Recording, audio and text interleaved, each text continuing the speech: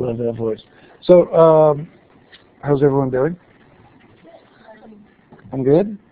So, thanks for coming out tonight. We have, it's April 24th, and we have 3 weeks left, and then the final week. Not to accentuate the countdown, just kind of putting us in perspective here. So, and I think in general, for the rest, for tonight at least, we'll try it.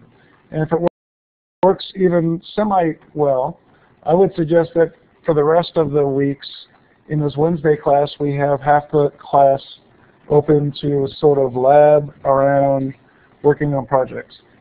And that would be open to both classes. So I think that'd be healthy for everybody. And I remember once a long time ago, a student asked me, so are you going to talk for 3 hours every week? So for the rest of the semester, I will no longer talk for 3 hours straight every week. So the wisest question I've ever had in all my years of teaching. So yeah, write up like an essay on what made you say that, and I'll give you credit for that. So the secret is out. So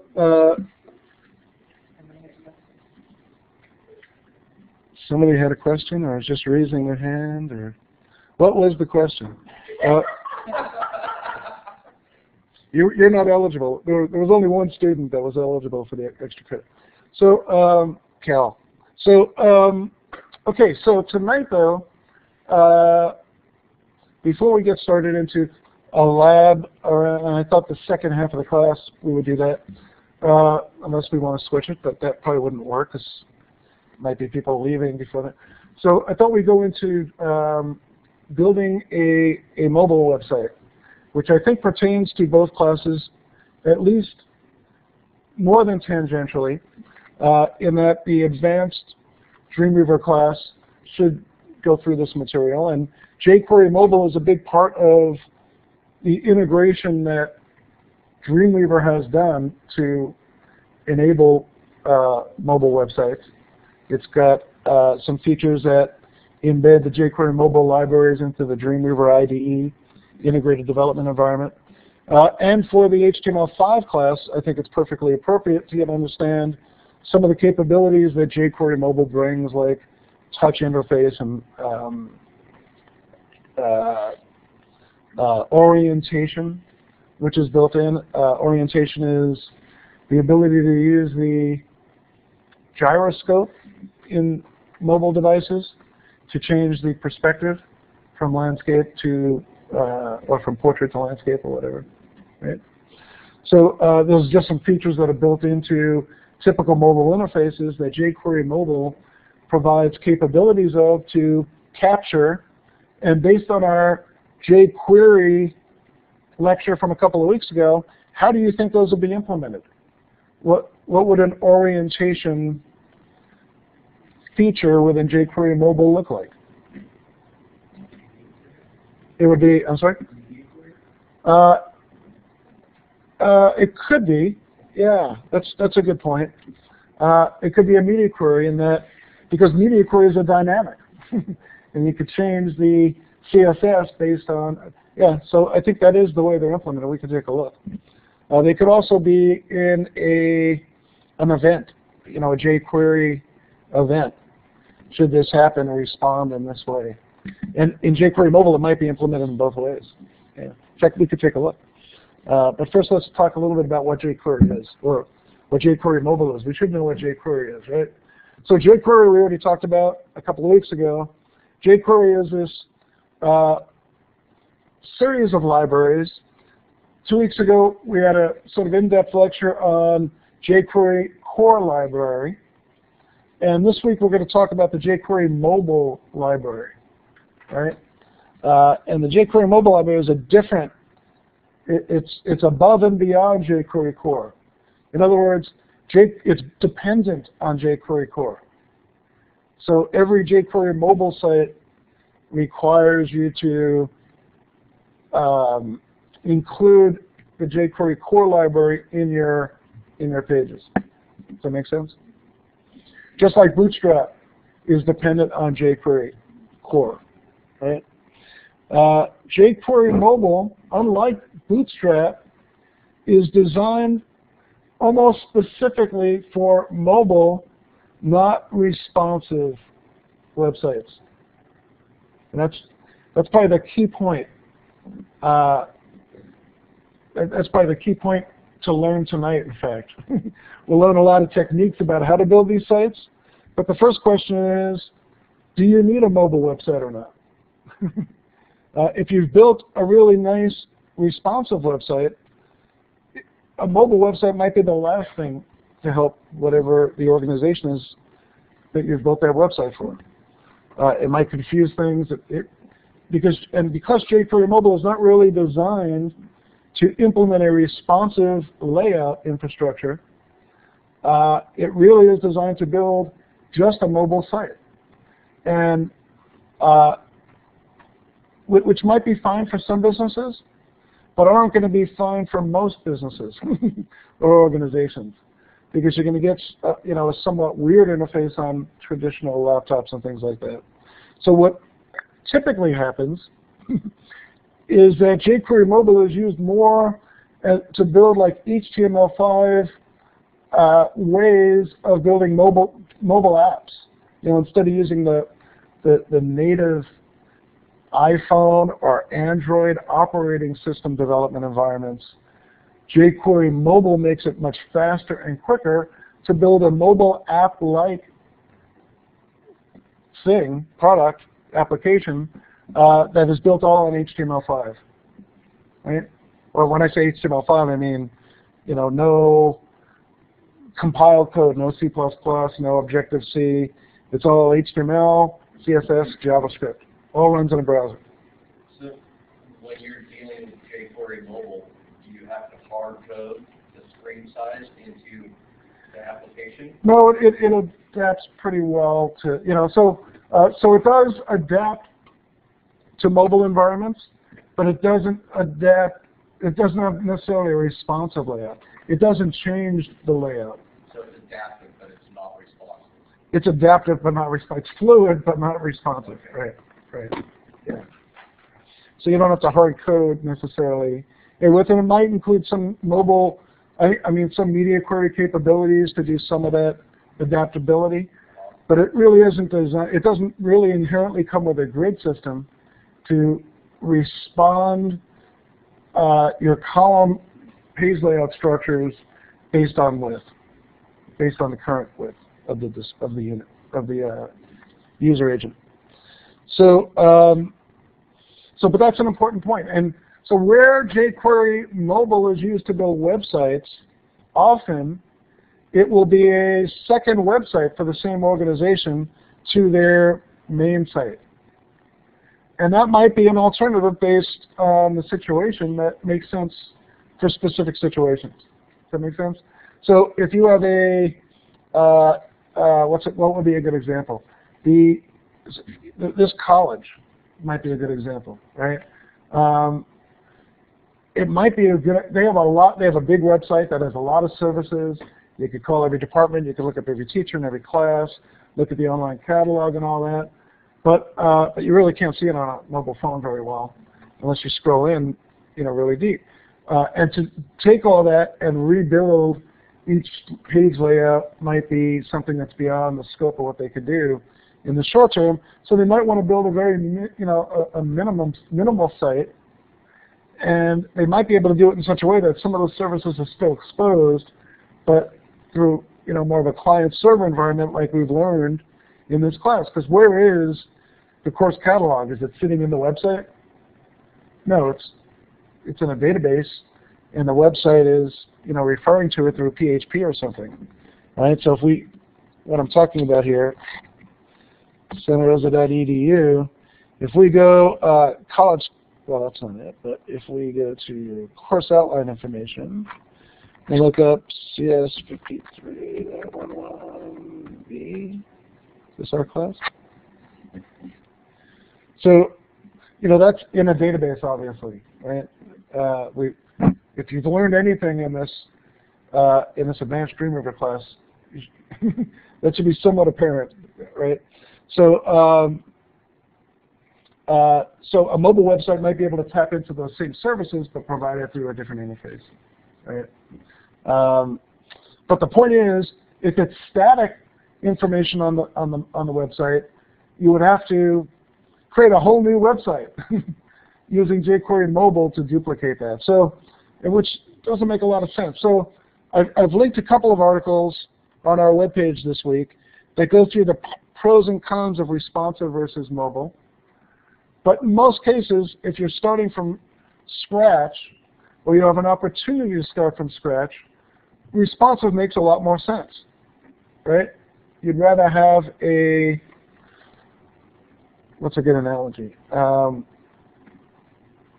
In the real world, there's not many good analogies. I can't say you'd rather have a car that you could turn into a truck, because that wouldn't really work very well. Maybe people have tried it.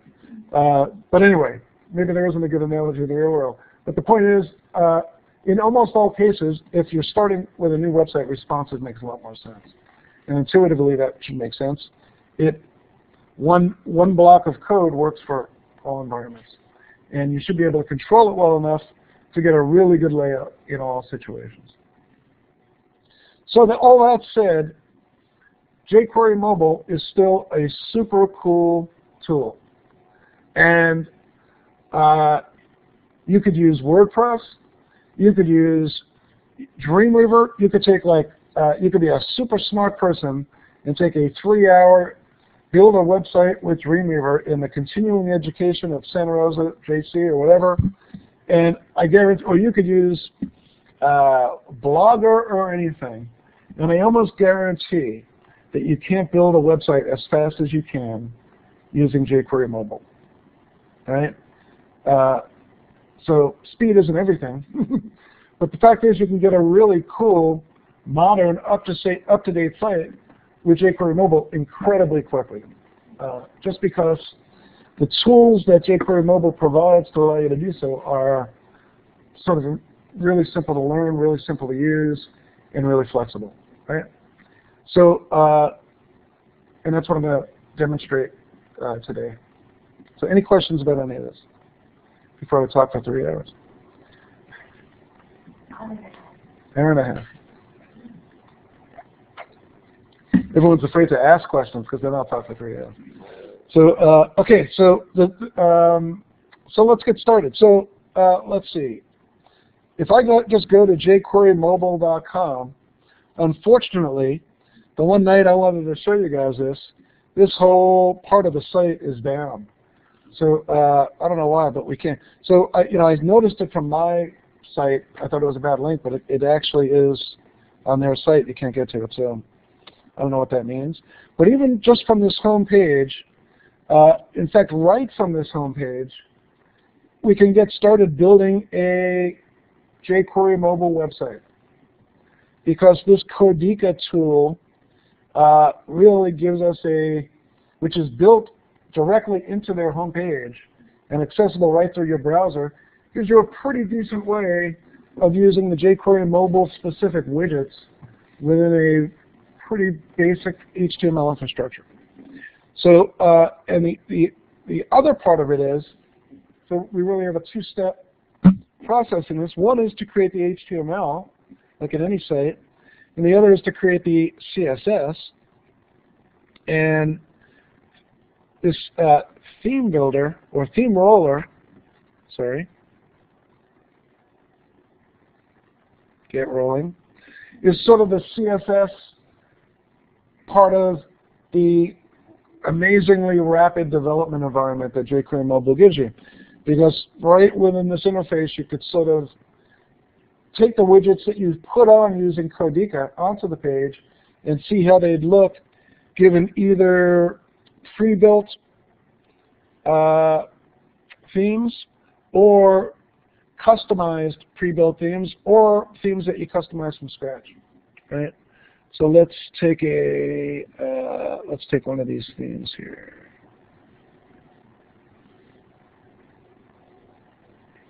How do we choose a theme?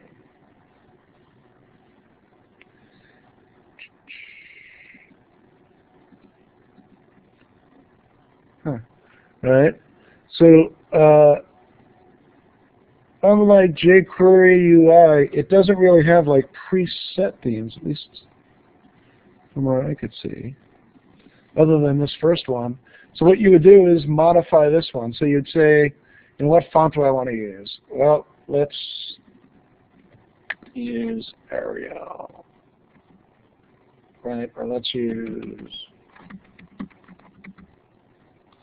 right? And it live actually changes your whatever demonstration display. Or let's use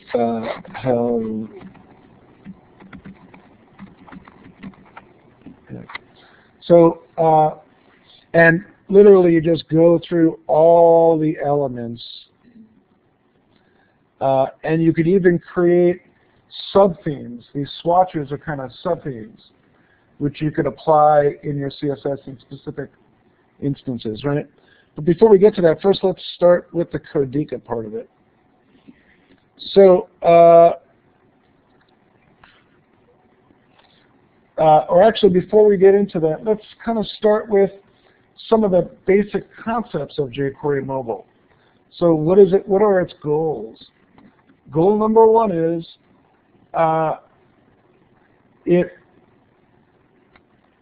tries to optimize a site for a mobile environment, which includes one, optimizing network traffic, right?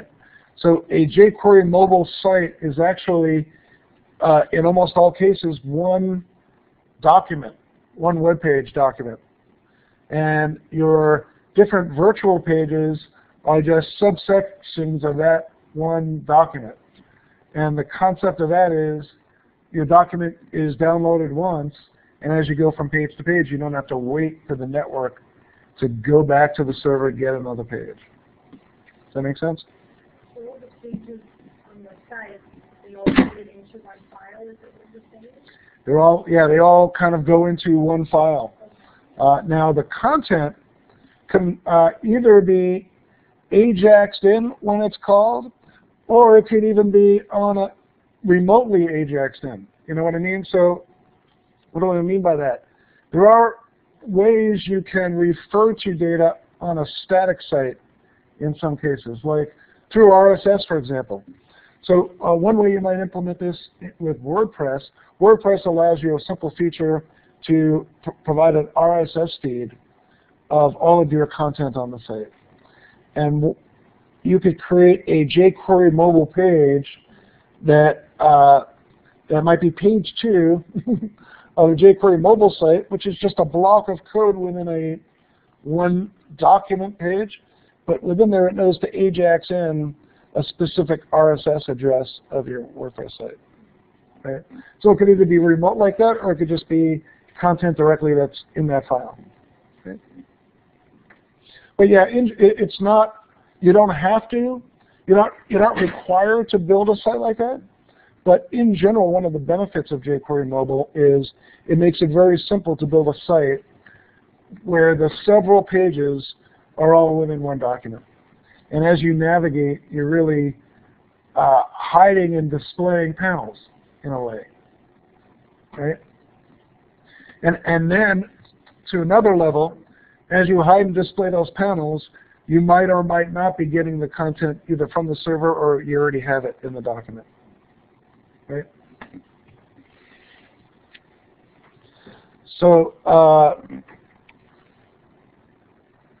so one of the concepts is it tries to minimize network traffic or optimize being, a mobile app, which means here in Sonoma County things aren't, that bad, but 80% of the people are looking at it in a metro in Paris or New York or Singapore where there's low bandwidth and they need to know where the train is and things like that.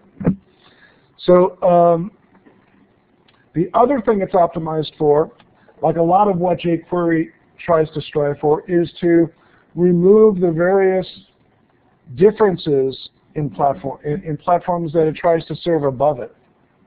So so jQuery Mobile has an event called swipe left and swipe right. And you don't have to know what that means for an Android or an iPhone. It sort of abstracts that from you. Does that make sense? So it exposes events and other features that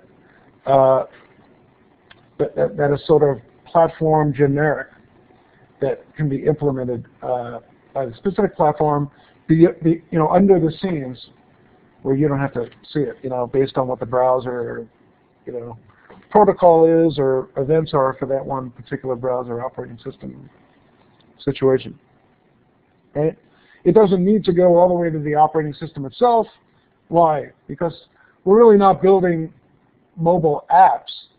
We're building HTML5 apps, HTML5 web apps that are optimized for mobile smartphone devices. Right? That's another clear distinction that I think I said, but it probably bears repeating. Right? jQuery Mobile doesn't build mobile apps like a compiled. It's not something you would put on the App Store, the iPhone App Store, the Android App Store. There's still just websites. You get to them through a URL. They just look and behave more like web mobile apps because they respond to things like swipe and orientation and things like that. Right? So we talked about the multi-page in one document. Let's see, what are the other concepts of jQuery Mobile? To do so, it uses some of the techniques that we learned in this class, particularly the data attribute techniques that we've learned in this class, using applying our own custom attributes to page elements to hold data where we need to. jQuery does a fair amount of that, and as you see, as it builds out its HTML, it kind of knows how to do that.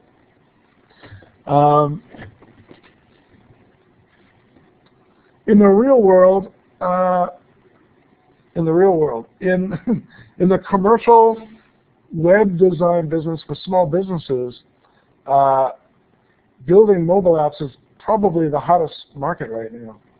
And I know companies that, even just based in Santa Rosa, that survive just building mobile websites, just on jQuery Mobile. And a typical mobile website would be, starting at least a couple $100, depending on the features, up to 1,000 or more, and you could be able to do it in an hour or less, theoretically. I mean, to do it right, we're probably talking no more than 3 or 4 hours, even with some sophisticated features. In our JavaScript class, we built one with geolocation in less than a 3-hour class. Right? Where for Mary's Pizza Shack, we actually looked up the locations and did all that. So, and that was like we built it, line by line. Once you have a template to build out something like that, it's a big opportunity for people who specialize in just this one tool, to build a lot of sites in volume. But as I said, it's sort of like it's a weird market. There's a lot of people that want these, but in general, you're much better off, even if it means redesigning a site, starting with a responsive layout, in my opinion. It's more geared towards the future and a sustainable site than building a mobile site on top of an existing site. You know what I mean? But that said, there's a lot of opportunity to build these things. There's a lot and some businesses don't require a full site. Some sites are just more geared towards mobile. Even if they don't look great on a laptop, it's good enough. You know what I mean? Because jQuery mobile sites do show up in any browser, even a laptop. They just, they look kind of blocky because, they're not really laid out with columns. And for some, food trucks or, things like that are really mobile-oriented businesses, maybe a mobile-only site makes sense, And who knows, 3 or 4 years from now, people are saying 50, 60% of the traffic is going to be on smartphones. So anyway, So this Codica tool, let's just start messing around with it. I've done this a few times before, but not in a while. So we're just kind of exploring here. So explore with me. I don't think there's really a tutorial, step-by-step tutorial per se. Our goal is, we have about an hour left before we break, is to see how far we can get to building a multi-page site. So let's see. To do this, you literally, all you have to do is look at this toolbar and look at the widgets available to you. These are all the widgets. These are the toolbar-y type of widgets, the buttons. So as a start, let's just create a page header, right? And we just drag a page header onto the, I don't know what you would call this, the finger top, whatever, the touch screen. And that's called our header. And we could give it text just by double-clicking on it and saying, welcome to our website, right? And we could give it, you could start to see that it kind of has a little bit of a Dreamweaver properties panel look to it. Very limited, but a lot of the things that we typically now use the property panel for, right? What's the ID? What's the classes of this element, right? So that doesn't seem to fit unless I make the size smaller. And I'm not sure what the size does. And I don't want to duplicate that. There we go. So let's just say, welcome. Okay. And then we can add a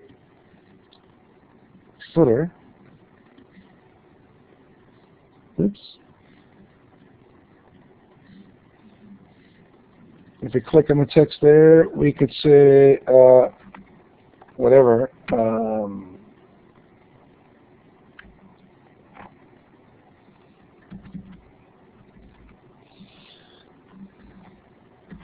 Please visit us. And let's add a navigation bar. Right? So a navigation bar is basically a button set. Right? Right? So you can add buttons to the navigation bar. This would be, about us. And let's add a new button that would be products. And a new button that would be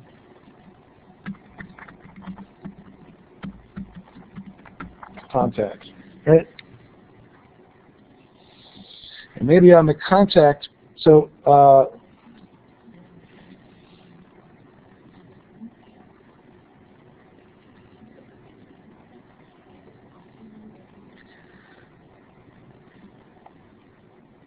now in this interface, we can only build one page, right? However, in the jQuery mobile environment, which hopefully we can get to, we're going to be able to build it gives you a template for a multi-page site. And what we're going to do is take those pages we design in Codica and plug those into that multi-page site, right?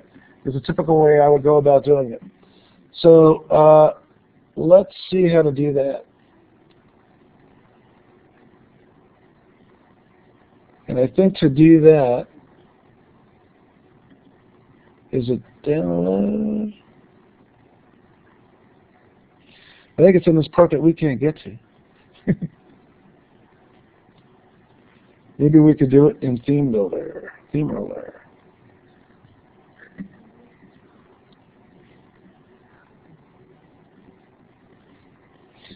That contain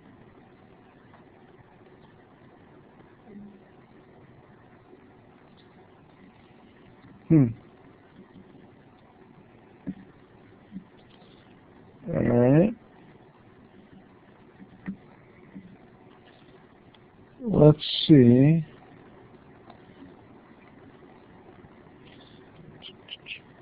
Articles and tutorials. Okay, let's do this. I think it's in that area that I can't get to for some reason. So jQuery mobile multi-page template. There we go.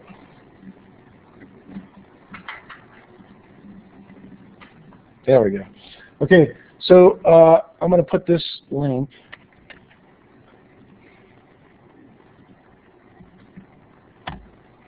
into the online class. And so what this is, so actually let's take a look at this. So this is basically a jQuery mobile page, right? And this is what it would look like in a laptop environment. This is typically what it would look like on a smartphone, right? And this probably uses the base theme roller theme, you know what I mean? That one that just pops up in theme roller. And the HTML for this is all in one page, right? So if we go back to where we originally entered this page, we should be able to copy all the HTML from the page source, right, from here, and get that template. And what we would have here is a 3-page, so if you look up here, you would see that we have a 3-page, multi-page template here, right? Page 1, which is called page 1, or 1, page 2, and then the popover. Well, actually, yeah. So the third page is called idea of popover, right? And I'll show you how that works. Oops. If you go to this one, that shows the. That's not right. Let's see. This is 2. The pop-up. Yeah. What I like is the pop over. Have you seen that? The pop over menu, which the template I think used to show instead of the pop up. Let's see if there's a demo. Well, it. Let's see if I can show it. Overlay widget, I think it's called. Let's see if I can. No. Pop over menu. Here we. No, it's the pop. Anyway, maybe I could find it.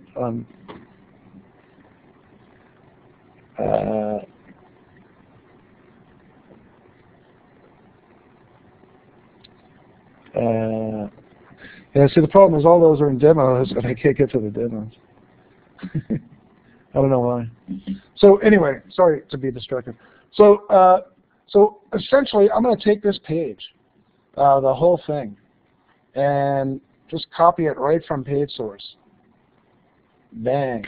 And as you can see, I didn't even need to, if I take this page, I didn't even need to for today's purposes, it's the simplest way to do it because I don't even need to download any of the libraries, right? I don't need the CSS library at this point. I could change it through theme roller and then later change my CSS to my own, and all the classes and all that stuff will still work, right? But at this point, I could just take the default just by doing this. So let's go into Dreamweaver.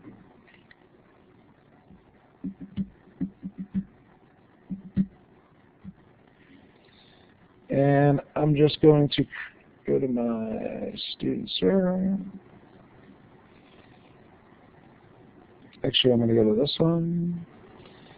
I'm going to create a new folder and call this mobile. And I am going to create a new file, which will be HTML, HTML5.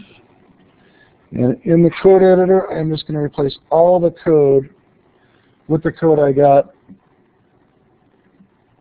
right from that template. Right? And let's save this, and I'm going to explore this code. Dreamweaver is going to crash.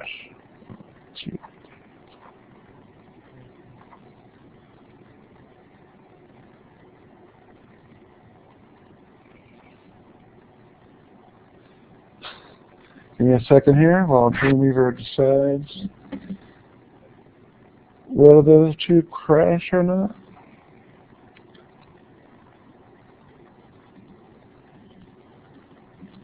What do you think? Force quit? Yeah.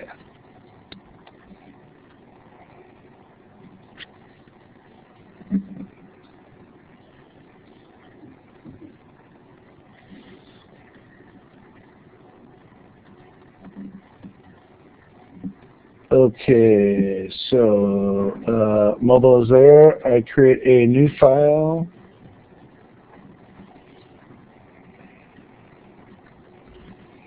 I save it.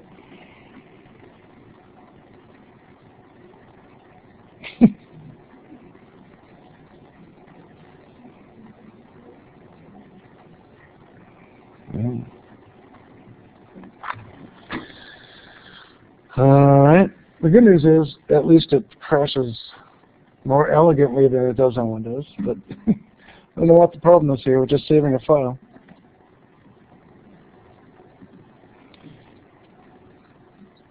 Give it another minute. Oh, there we go. All right, index. And I want to put it in mobile. Okay. All right. So, what is this code all about? So, like I said, it has 3 basic pages, or 2 basic pages and a pop-up page, right? And it's basically a demonstration of how to build a multi-page site in one document, right? So the best way to demonstrate it is to build out the pages in Codica, like we started to do. Right? So now we could go back to this Codica page that do we still have it? Mine is not. Mine is gone, so let's just build it again and just say welcome. And let's give it a nav bar. And let's, this would be home, about us, and contact. How is that? And then let's give it a page footer. Oops. And a page footer should be, what's the name of this site? SRJC. How's that? Yeah. Jay's Pizza. It's really what I should be doing. I'm making pizza. So, so this generates a bunch of what? Code, HTML code, right? So to see that code, you literally just go in here and grab it. And this creates a page called page 1.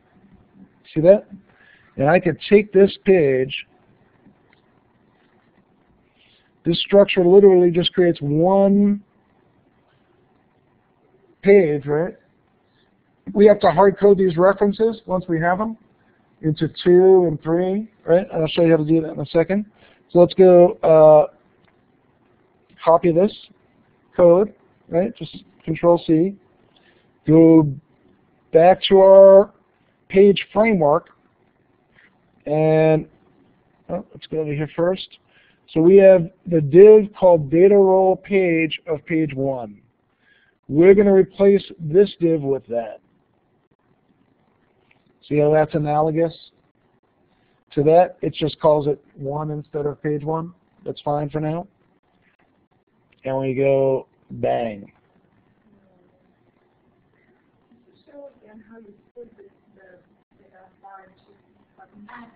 Yeah. Let me show you that. Yeah. So when you, I'll do that again. So if you click Inspect Code again, it's a toggle, right?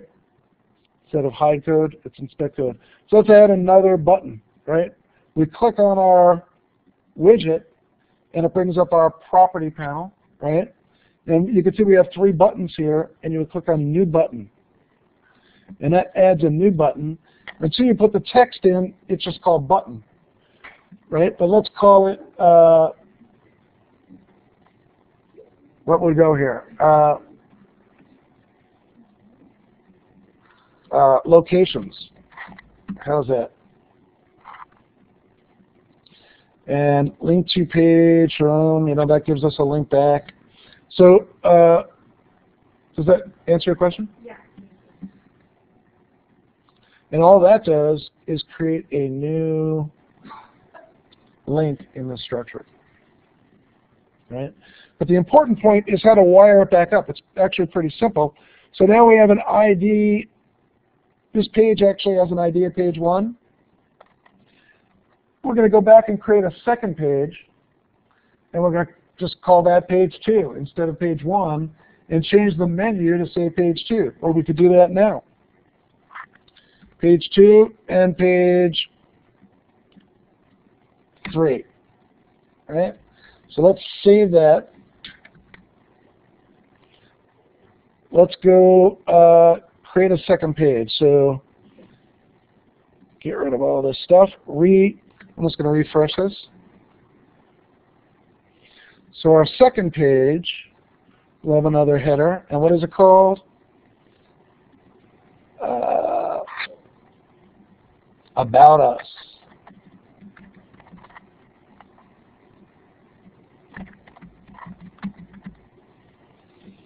And this page will have an image, right? Image of Santa Rosa Junior College. Oops. Images. Let's take this image right here. That makes us look pretty good, huh? How do we get to this image? Come on. Copy image URL. And then we should be able to go right back here. Go here, go there. And there's our image. Pretty cool, huh? And then we can put some text in here. So let's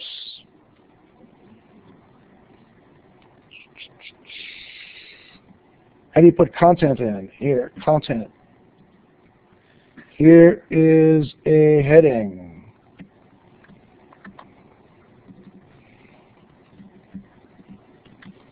Our mission. And actually, we could even, I'll show you how easy it is to put a panel in, put a collapsible panel in here, right? So here is a collapsible panel. The first section header will be, our mission. The second will be our history. And then we'll have a section of our great faculty. Okay? And then once we bring that structure into the HTML, we'll be able to add the content right in there. It'll create that structure. Does that make sense? So, and we could actually delete this because it's redundant. Back. I have not added a second page. I'm building a new page, and then I'm going to take this HTML and plug it into the template. How do you have 2 copies? Did you delete the first copy, or you have 2 separate jQuery levels? Oh, I reloaded the page. Yeah, I literally reloaded the page, so I got a fresh Codica. I lost the first page, which doesn't make sense because I should have kept that menu. Does that make sense? But I could plug that in there. Here, watch this.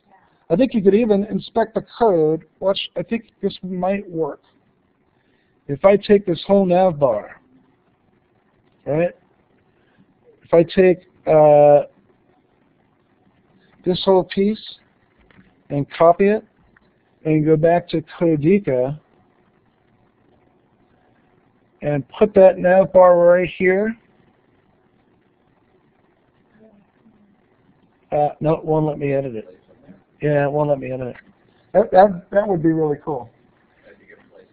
If you could place code, yeah, if you had a round trip, you know what I mean? But you don't do that. So that's fine. I could just copy this and then paste it in my HTML. You know, I still can. All this is doing is, just like Dreamweaver, you know. What essentially does Dreamweaver do?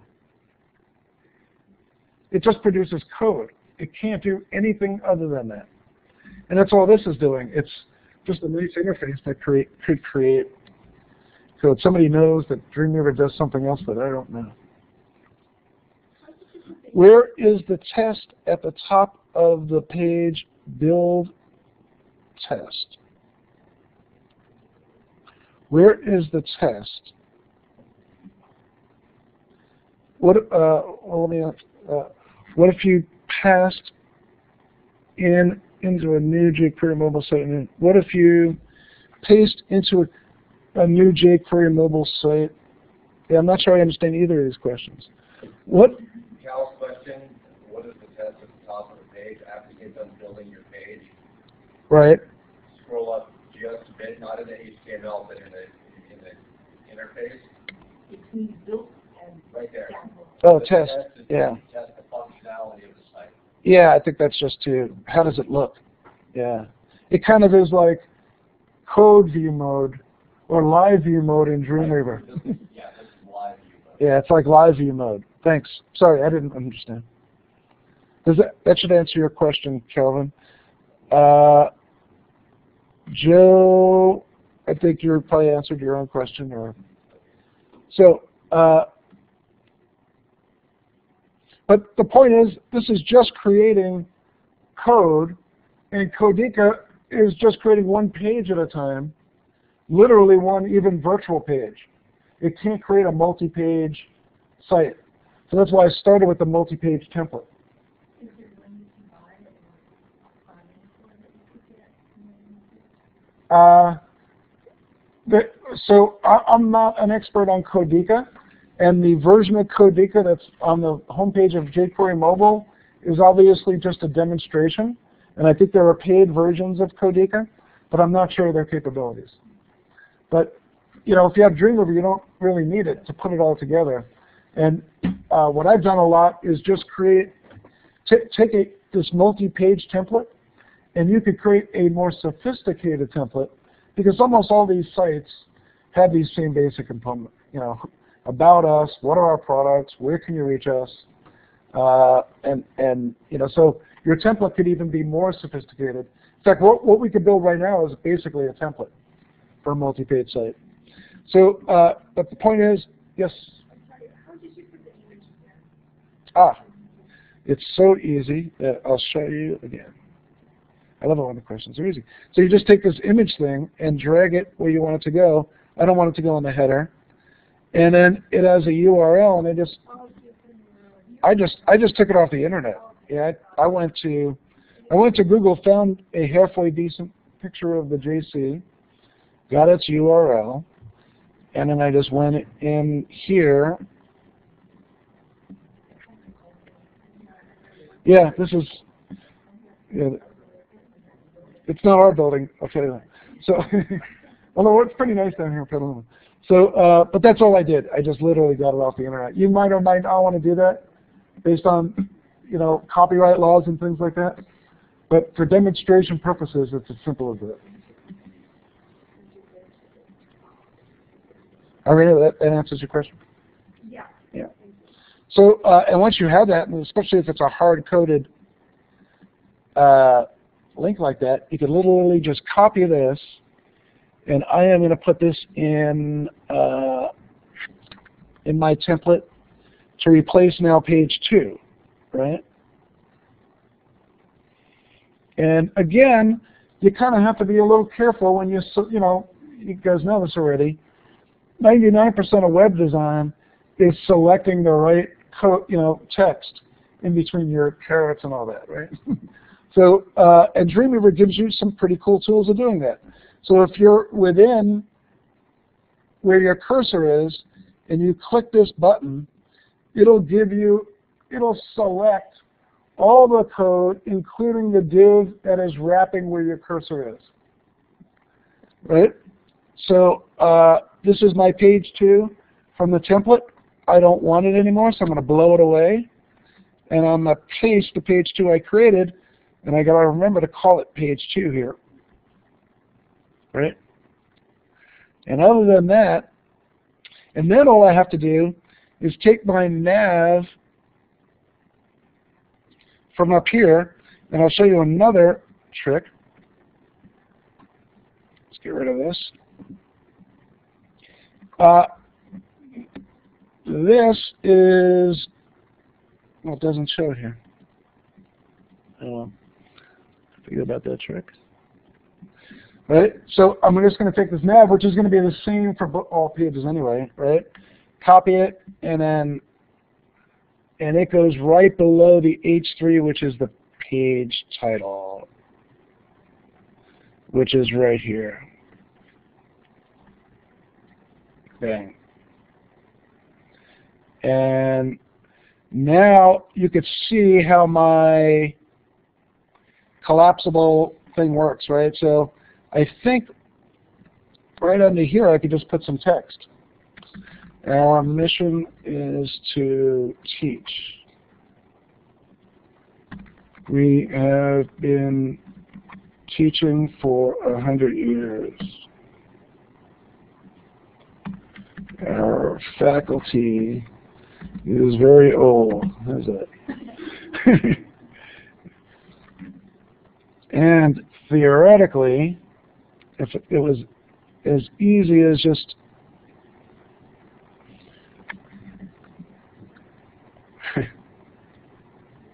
there we go. Okay, so this is our home page. This is About Us page.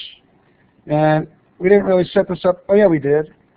It doesn't look like we set it up exactly perfectly, or the bottom one opens by default, I think. Which might be something we could configure in the, we have to go back and look at the code. But you could see how the menu works right out of the box, right?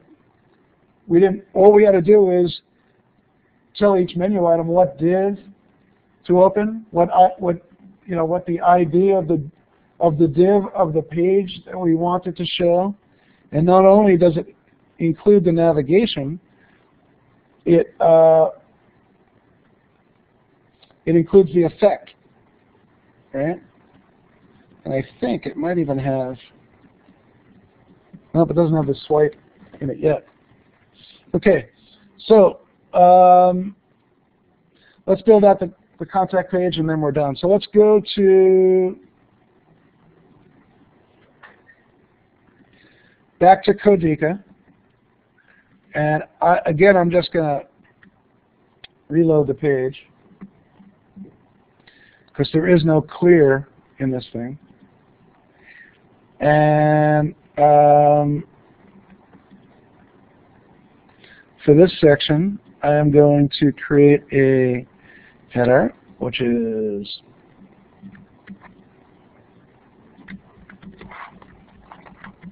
us, and I'm going to put a map in here. And this map could be Santa Rosa, CA. What are we? 1301 Mendocino? I'm sorry? 1501? And why are we still in Madison, Wisconsin? Oh, I see. That's the marker. Here, I'm going to do this.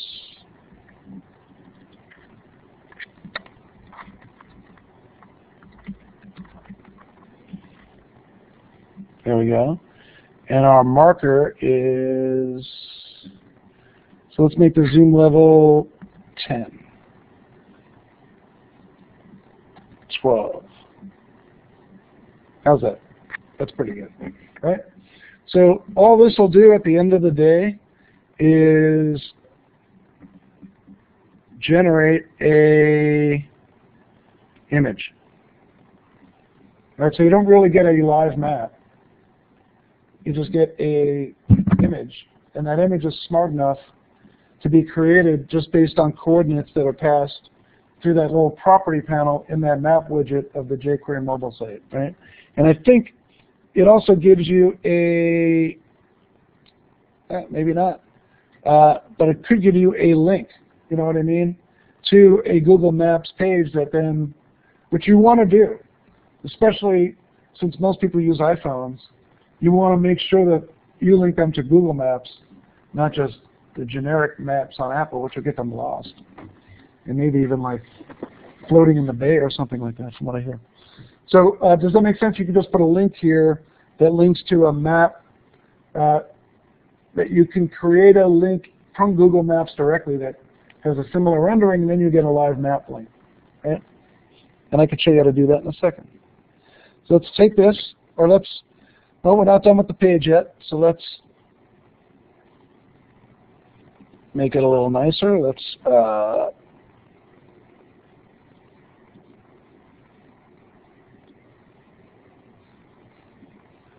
Let's create some content here. So what they used to have in this thing is like paragraphs, and they don't have those anymore. Lists. In form elements, they have like text, their text area. Yeah, but that's more of an input.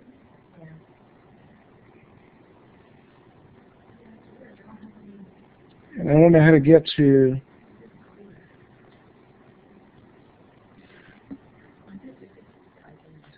Yeah, I mean, it's still just HTML, and we could type it in, but I'm getting spoiled using this. But anyway, let's, someone just woke us up in here. What is the time? Somebody's hand is up. There was something to the right. Yeah, no, I saw that. I just had a hard time getting to it. So it's kind of a weird interface. But at this point, let's just take this map thing and bring it into the page. And then I want to show you how simple it is just to link it. So let's go back to our template. And this will become page 3. And page 3 is, in this we call it pop-up, right? We want to replace pop-up, which is that. And we want to call it, let's say, page 3. And from here,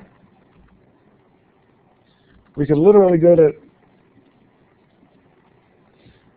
maps.google.com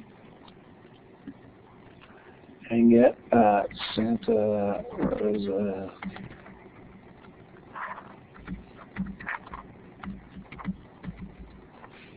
Look at that. It's the most searched 1501 Mendo in the world. So let's take that and let's give them the traffic map, right? I mean, let's give them the map. Yep, that one. And turn traffic off. And then let's click on this little link right here. And that'll give us a short URL to that specific map, right? And then we could just put that in an A tag.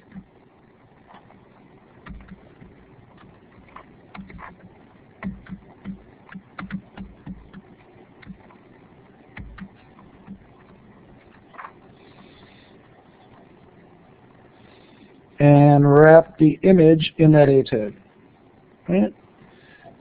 And then Go back to our page and reload this. I think it wants me to put it on the server.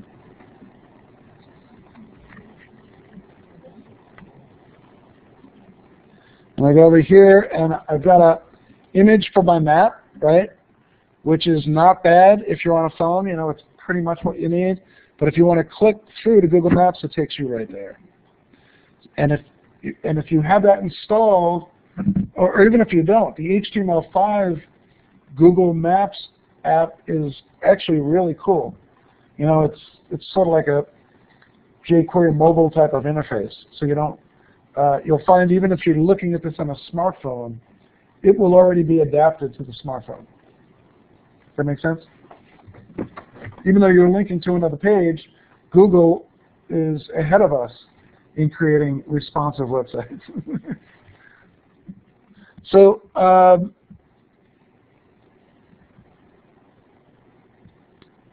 any questions? We just built, like, so have we built the site? What else do we have to do? Yeah, literally, we pretty much built a, 3-pager, how to find us, who we are, what we have, in, less than an hour. Without any idea knowing what we're doing, we just kind of put it together. So, a couple of things for deployment. Is there anything special that, for deployment purposes, that a mobile site has that a regular site doesn't? Not necessarily. I mean, it's all HTML5, CSS, JavaScript. There's the libraries, but the way we've implemented them, as you could see, the libraries are just being called in remotely, right? So now if we wanted to change our theme, right, would be a good, so if we go back to our page here, and you say, that's cool, but I'm not paying $500 for that. It's pretty ugly, It's so what we would do is go back. We'd go, but no, we wouldn't take 300. We want to get that 500. So we go back to Theme Roller and spend 10 minutes with Theme Roller and charge them $200. That'd be worth it, right? So literally, we could put a custom font. What they want is a custom font. Let's say Helvetica. Let's say they want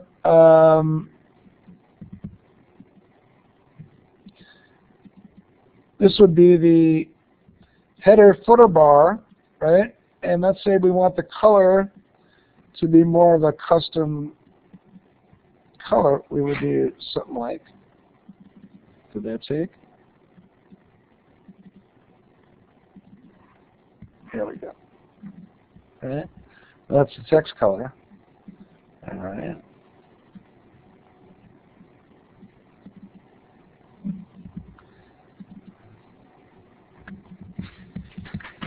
All right. So actually, that's pretty ugly, huh? Make it a little lighter.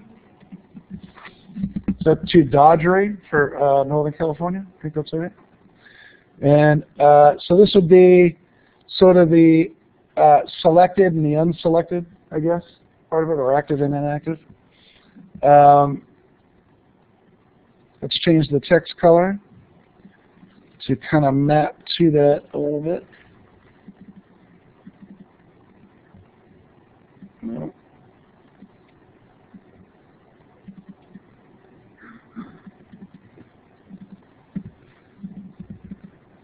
So you can see the text input is changed, and the text here is changed, just the basic paragraph text. All right.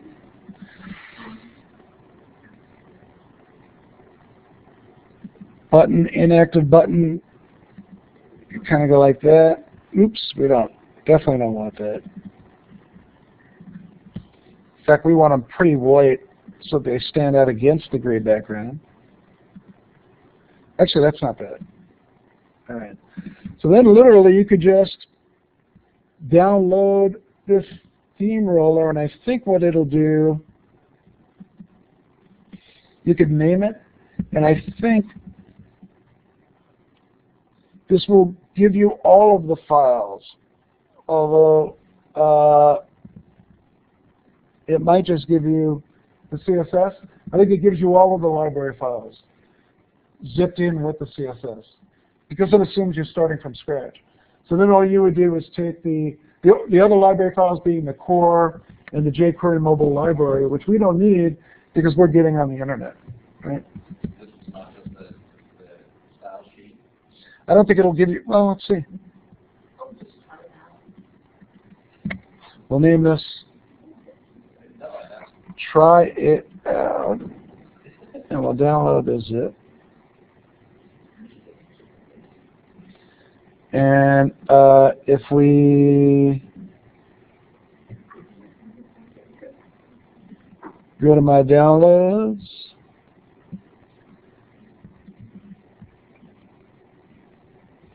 where's my Try It Out? Here it is. So I open this zip file. And in there is my, so it creates a whole site. What I really care about is this, right? So I want to copy, let's see, I want to copy this.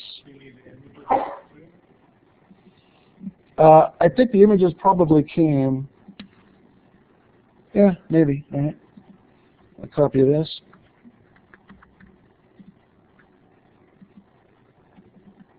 Copy those, go to my sites, go to here, what do I call it, mobile, and I could just go paste that. Right? Now I've got to go back to my code and just say whatever that file is called, just put it right in here. And that file is called tryitout.css. Oops.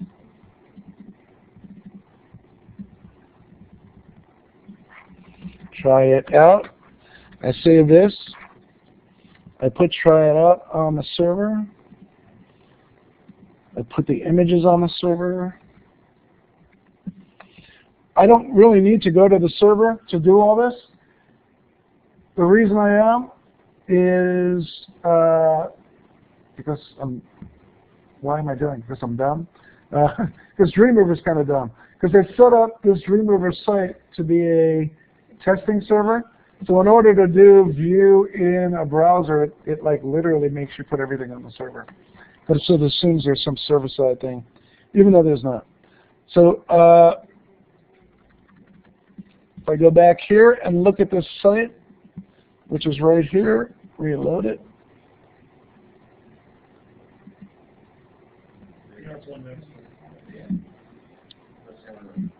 Oh, that's here. Ooh.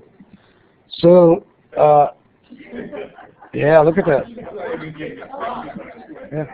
So what that means is that, what? Yeah, I added a CSS that wasn't complete probably. It only gave me the styles that should overlay the basic styles, right? So that's really easy to fix, right? Let's go back here and take this and copy it, right? Copy that. And then go Control-Z. So that's back there. And under it, I'm going to put this. And then if I put that up there, cool. Does everyone understand what I did? So when you use Theme Roller, it used to give you everything. But maybe just either the button I clicked or the way maybe it's been updated. But it just gives you what you themed. To override, it just creates a zip file which includes a CSS file which contains only the styles that you've changed. So it doesn't create a whole new theme roller CSS. It creates a net new theme roller CSS. Right? Well, it's good that we went through that because we all learned. Try it out. So we call this CSS, try it out. So it's a good thing we tried it out. Okay. You guys would have got home and say, that guy taught me the wrong way. So one of the things is we didn't put our navigator in here, right? So that's pretty simple to fix. we just take our nav and copy it, and then right here under mission, actually I think we want it, this is page 2, page 3, we want it right here. Okay, so let's add something, let's add the swipe event. Does that make sense? Do we have a swipe event by default? Does anyone know what the swipe event is? Yeah. Yep. For those of you who have a touch screen device, swiping is the new clicking in a way. You know, people expect to be able to swipe, right? To get from page to page, sometimes people just want to go swipe. You know, and a well-designed mobile site should allow them to do that. Sort of like our website. You see that I've implemented the jQuery mobile event on our website. So as you swipe right, you go back a page, because going to the right is like, you know, pushing the page to the, whatever it's called, the obverse side. And then as you swipe to the left, you advance a virtual page, right? So am I really swiping? Am I putting my finger on the, so jQuery mobile not only has a swipe, it has sort of a V-swipe, a swipe that also responds to a mouse swipe on a non-touch screen, for those of us who haven't bought a convertible touchscreen laptop yet, right? And that's what I'm doing here. And it's good to use that because even in this environment, people might start getting used to this swipe, number one. Number two is it's good to capture it because all websites do it by default, and it drives me crazy, you know, because the back is kind of driven by it. So anyway, sorry. So how do you implement swipe? So let's go to the jQuery mobile website, look at the API, look at events,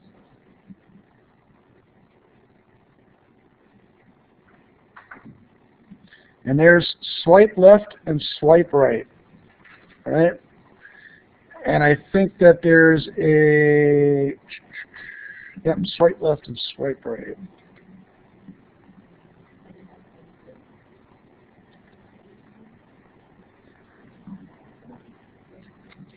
So I think it's as easy as grabbing this.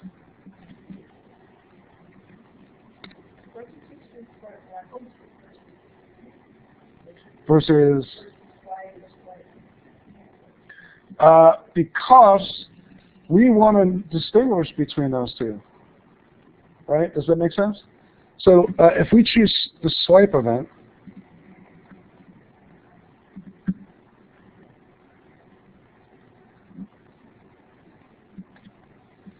I don't think it could distinguish between the two. It doesn't know whether you're going left or right.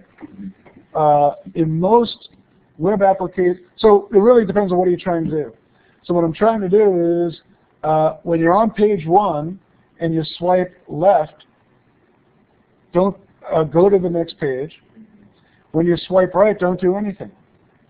When you're on page 2, when you swipe left, go to page 3, and you swipe right, go to page 2, right? So that's why I'm using the swipe left, swipe right events, because I need to distinguish between them, right? So let's just, at this point, implement it on one page, page 2, okay? So how would we do that? Let's, well, the first thing we'd need to do is create a jQuery environment, right? So that's a script, all right? So let's create a new file, which is going to be a JavaScript file. Let's save it as mobile.js. Just, you can name it whatever you want, but I'll call it mobile. And then in here, excuse me, like we've done with these, let's bring that script file now into our page document. And all we have to do here is replace that. All right. So now any code we place in this file is now virtually part of that page. Does that make sense? That should be pretty straightforward. And to activate jQuery at the right time, we're going to do document.ready function. And this is sort of boilerplate code that we went over a couple of weeks ago to ensure that everything that runs in here runs once the whole page has been loaded into the memory of the browser. And in this case, it'll include all pages, right? Because all the pages are in that document. They're all within one body of one HTML document, right? So, and here we're going to say, when this whole thing loads, let's take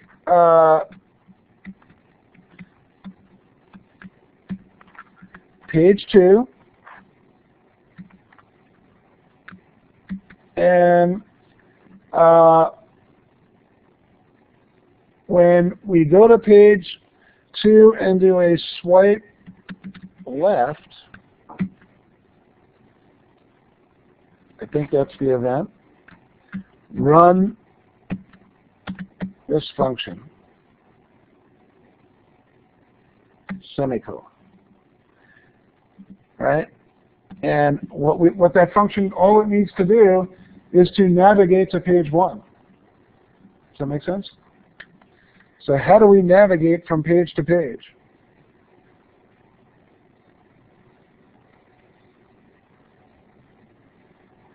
Let's see how it does it in here.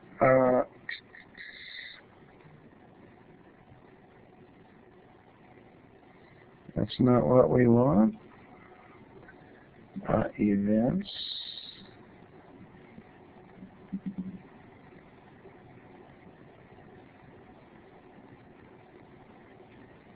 Okay, so I don't think we want navigate because we're not navigating. The event is the swipe. The result, the action that we want is to navigate. But all they were showing you there was the ways to respond was swipe, but not change the page. Yeah, exactly. So here, let's do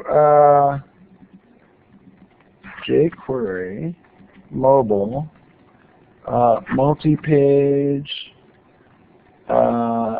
navigation event. Remember, we use semantics. We created the navigation in those menus by using href and referring to the ID, and jQuery Mobile was able to put that together to do navigation.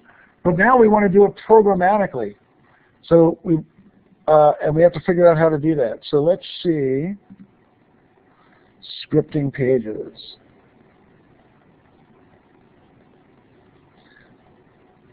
The Ajax navigation model. Change page, here it is. Pretty simple. So now let's go back to our code, and we want to, and how does change page work?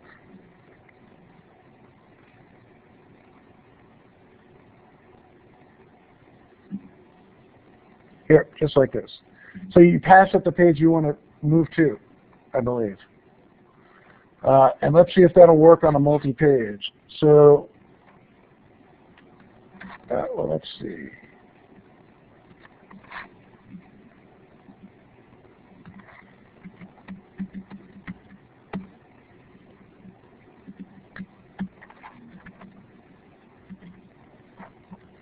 Right?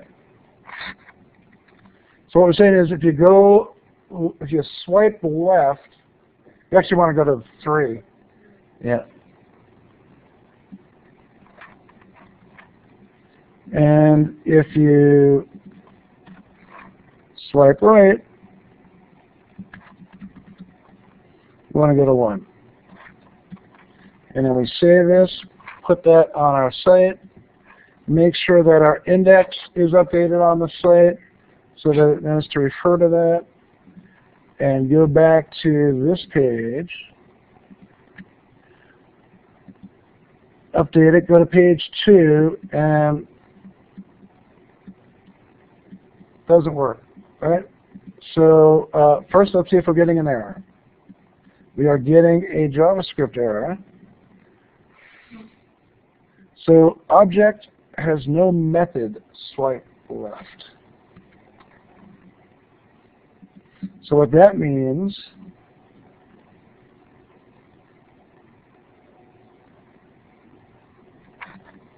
let's take a look.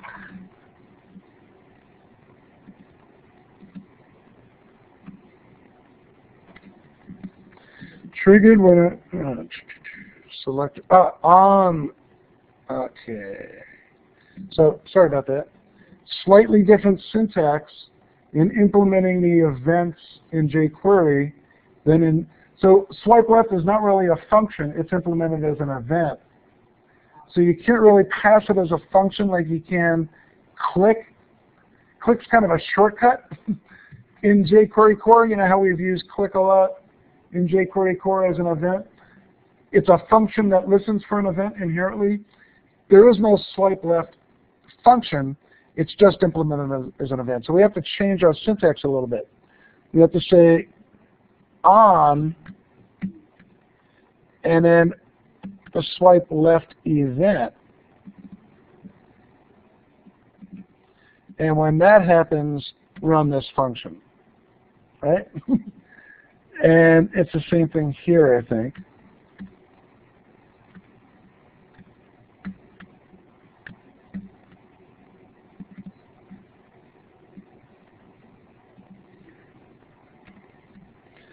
So the on event in jQuery is sort of a generic event handler.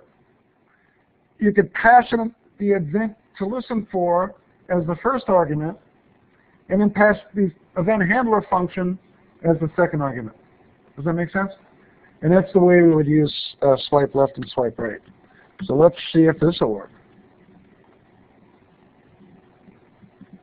We go back to this page, we reload it, we're not getting an error, but it's not doing anything. I think right? Swipe left is not supposed to be counted. You might be right. So let's go back here. Where is it? Back here. Swipe. Where is it? All right.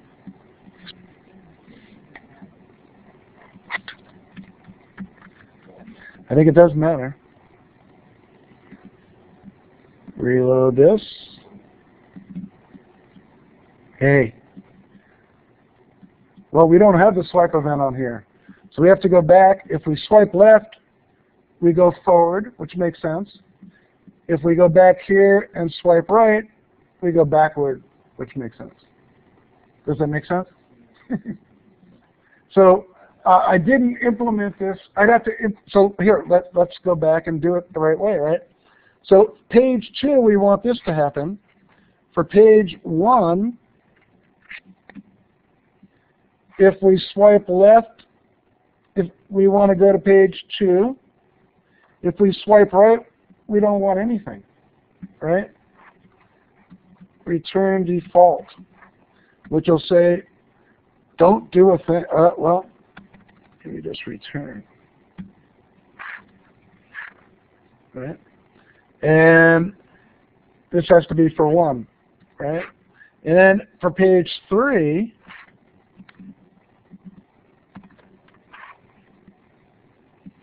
this will be 3 when you go forward, don't do anything. Just return control. But if you do go forward, go back, go to page 2, which is right here. And this should give us all our swipe navigation, theoretically, right? So Let's see if it works. So we're on page 1. We could go back and forth. If we do 2 swipes, it takes us all the way there. If the swipes are counterintuitive, think of physics, you know? When you swipe to the left, you're actually pushing the page out of the way and going forward. So, Tony, you have a question? When you wrote return, does that mean reload page? No, when I wrote return, it really doesn't probably do anything in this case, but it's saying, it's a good way of saying, don't do anything. It's a good way of creating a null function.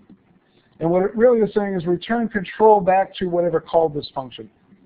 So what this is saying is, when you swipe right, don't do anything, go back to what you were doing before this function was asked to run. This function was asked to run because somebody tried to swipe something that we don't want it to take an effect. Does that make sense? But it doesn't mean reload the page or refresh the page.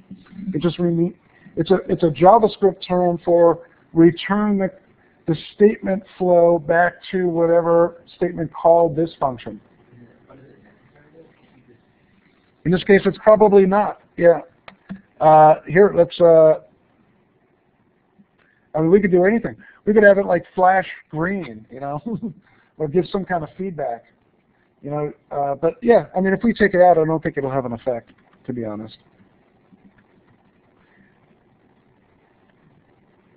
Other than it crashes the whole site. But there we go. Okay, so if I'm on page 1 now and I go back, it's still the same behavior, I think. So now we've built a swipeable mobile site in less than probably 45 minutes using basic jQuery stuff that should be somewhat familiar to you, right? How to create a JavaScript file, how to refer to page. So let's take a deeper look at this real quick. What are these things? Each one is a jQuery statement.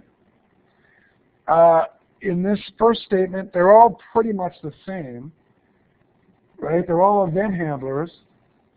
They handle 2 different types of events, swipe lefts and swipe rights. In all cases, there is a selector. What is being swiped? And the best thing to select to wait for that swipe control is the whole page. Because you don't know, you know, they might swipe anywhere on that page. Here you're just selecting page IDs, section IDs. Right. But that, when that page is shown, that is essentially the viewport of that page. Okay. All the other elements on the page don't display. What displays at any one point in time is only what's within one of those pages that we pasted from Codica. Does that make sense? All the other parts were structure that aren't visual elements. Right. So by putting it at that level, at that wrapper, you're guaranteed to get everything on the page. Now there could be pros and cons to that. What if you have a menu that you want to be touch enabled? The swipe might be sometimes misconstrued for a touch, or a touch could be misconstrued for a swipe. You know what I mean? You set sensitivity on it? Yeah, so there are ways of doing that. Setting sensitivity as to angles, what's left and what's right, things like that. And maybe selecting swipe just on the body and not on the menu.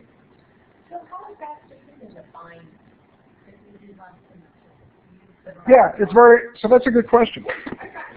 Man, that is a great question.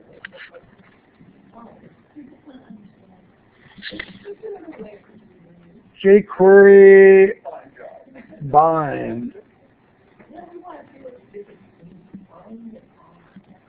So we're going to look at the documentation for jQuery bind, and then jQuery on.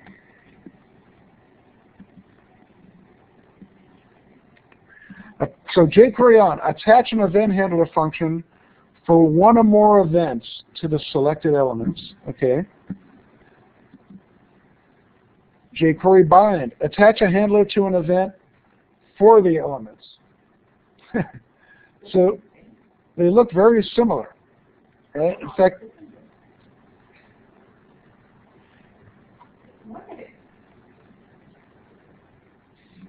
As of jQuery 1.7, the on method is the preferred method for attaching event handlers to a document. For earlier versions, the bind method is used for attaching an event handler directly to elements. So I taught you, so this is a good example. Last year, it was all about, last year when Irene took this JavaScript, not this class, but the JavaScript class, it was all about bind. Now binding is, yep, just like in China, binding is now politically incorrect, and we're using the on. But The next semester is going to go to delegate, right? and then as we move forward, as jQuery and the DOM, where are our events implemented? All these events, where are they implemented? In jQuery, in the DOM, in the document object model. And as that gets smarter, and as jQuery and other tools for working with the DOM get smarter, there'll be better ways of working with them. Events in jQuery are great, but they're not perfect. Delegation, or the ability to sort of take better advantage of event propagation, is something that developers are all trying to get to. And you can see the event models evolve. Not every month, but I'd say every year or two at this point. And even since I've taught the JavaScript class just, whatever it was, 6 months ago, for those of you who took it, remember the last class was sort of what's coming in jQuery, and in JavaScript, and a lot of that is now sort of standard. So, yeah, what's here? So this is a good example of that. And it's also a good example of why you'd have to sort of depend on the documentation.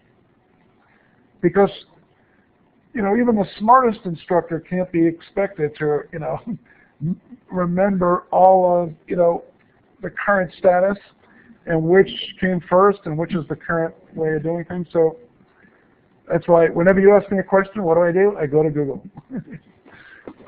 So let's see if there's any online questions. As I ask, there we go. Where's my little button here? Swipe left. So somebody found a problem with our code. So let's see if we have that problem. On page 3, swipe left does not go to page 2. I could have sworn I saw it working. So, and look at how cool this is. Not only, look at that, when you load a page, it actually changes the title of the page. That's pretty cool. But to answer Carol's question, so now I'm on page 3, and if I swipe left, it should not do anything because there's no page 4. If I swipe right, it does take me to page 2. So, and the code looks like that for page 3. So you might not have got it exactly like we have it, but it seems to work for me.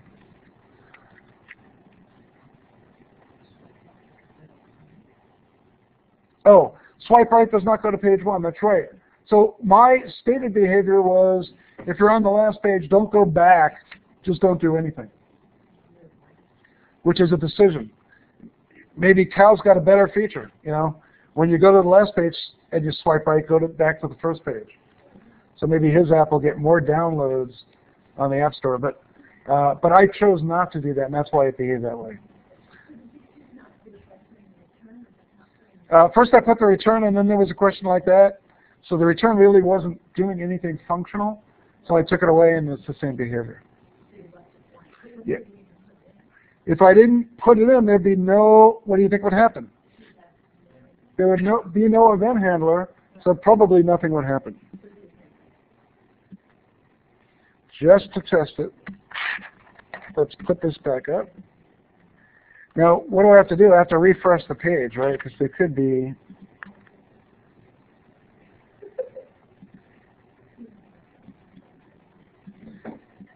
Yep, the behavior is pretty much the same. And I could swipe anywhere on the page. Right? So, this isn't exhaustive.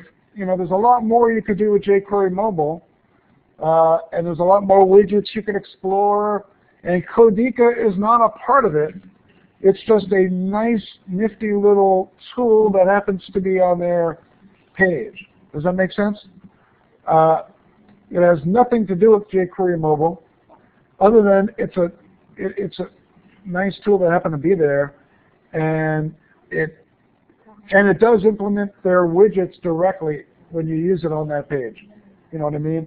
It does know what a jQuery mobile collapsible is, for example. So it does make it really easy to build things out. Like I said, Dreamweaver has this too.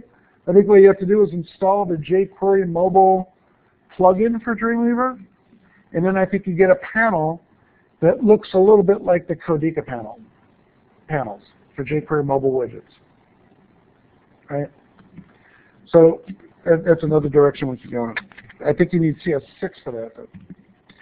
So, but the point is, like I said, WordPress, anything, I challenge you to build, a 3-page site that quickly. Just with those tools that are there, that not only works, but it works pretty well on mobile devices, which is sort of more and more what people are looking at websites on. So at this point, we'll take a break for 10 minutes, and then we're kind of free-form lab. So we haven't tried this before, but whether you're home listening or whether you're here in the class, I guess we'll just be open for questions, or can you look at my page or whatever. If you're listening to the recording, you might not want to ask a question, but that's probably more of a joke than anything. So we'll come back in at 10:02, and I am going to pause the recording.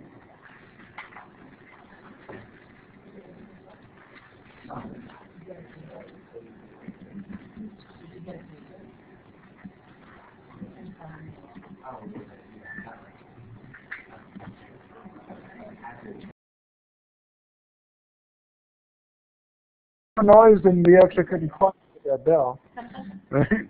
And if anybody has at home wants to post a question and give us a link, I could take a step through your code if you want. If you don't have that, you just want to sit through the session and listen to, or try to listen to what we're talking about in class, that would probably be fine. In the meantime, I'm going to help some people that are in the class. So hopefully you can still hear me.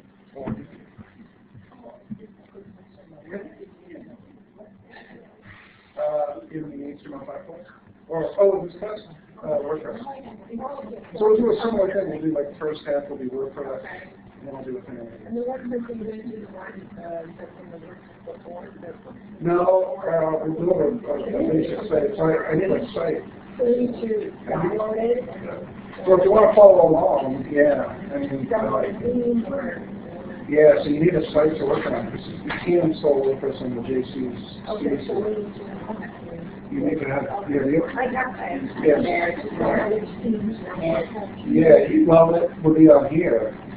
Or you can have it on Sonic or Google Studio. That's GoDaddy. Oh, yeah. So you can use, something like that. With WordPress, you just can't put on the screen.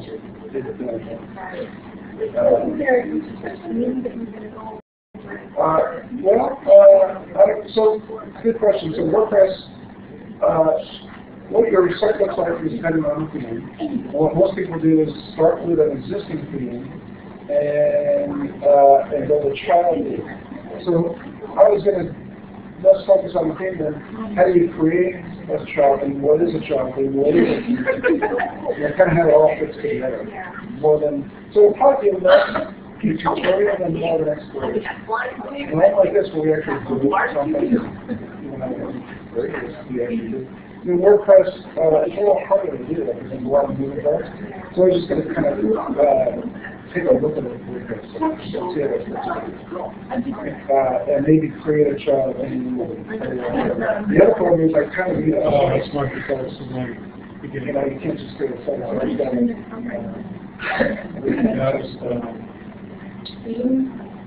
And then there'll be one, yeah, and then there'll be one more lesson after that. Here, I'm not sure what that is. And It's a so, library called. you know, hopefully in an hour and a half we can do as much of WordPress as we can. Yeah, you know, all their functions to do stuff. If you want to kind of follow along, Well, this is a GPS track.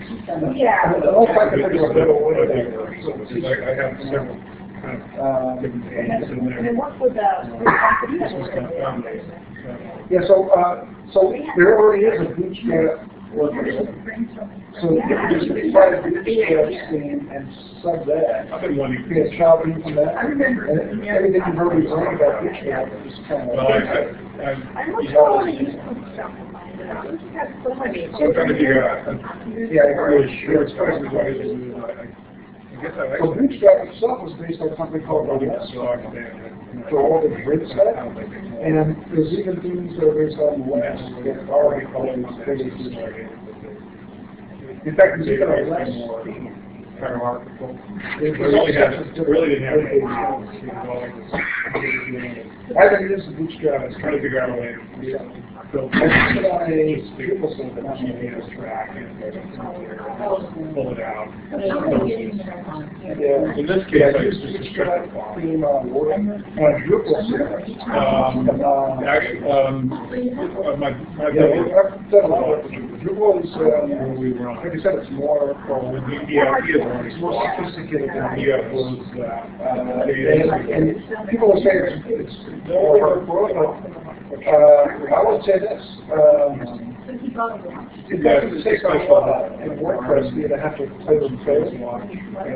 There's a pretty broad about ever touching anything. Yeah. Yeah. It's garment size. I have It's more simple than doing a brand. But it's better than Drupal. You just like, Drupal is like, I would say, the best of those three right now. If you're doing something that requires sort of more sophistication in WordPress. I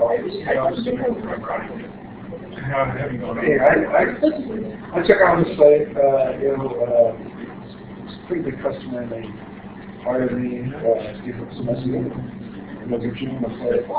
And the whole thing, it fell apart. I mean, the whole site was, they got rid of their WordPress, and I wasn't a true expert. But the whole thing, I mean, it was getting viruses, and every page was all about Viagra. Somebody hacked into the site, and literally changed the content of the site. So I didn't know what to tell these people. I figured it out. Yeah, you have to start over. And, they didn't know, they just gave me the password, and all those stuff, and so they got that. And so I said, I don't know, but I had to build the site over again, and they did it in Drupal, and it went pretty quick. It was all I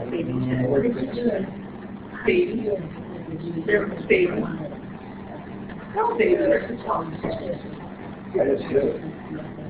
The theming part of it, I chose a responsive theme.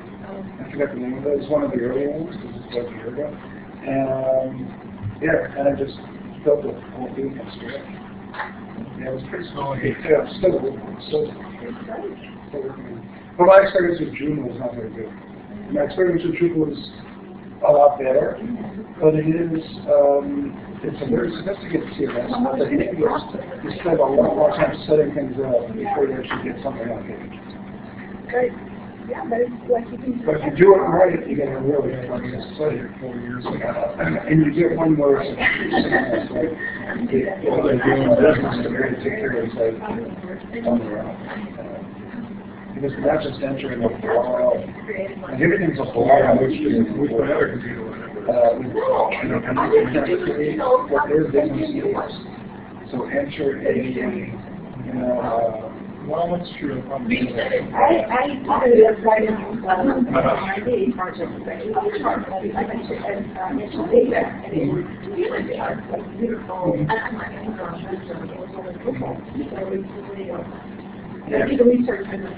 And there's tons of modules that you can. Yeah, it was just used, it's pretty cool. And the basic thing is it has this thing called views, which are really good.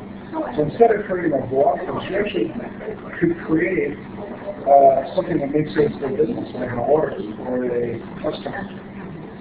So it's more like a database than a traditional CMS. And then you can actually relate these things together, just like you can. It's almost more like what we did in this class for building a database generated website. Because it allows you, just to make a blog post, which is stored in a database in WordPress, you can actually say this is content and give it characteristics. Like,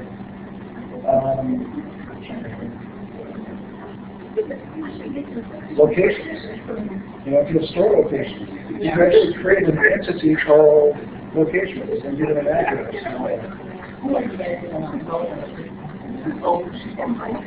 Well, we didn't use Drupal in this class.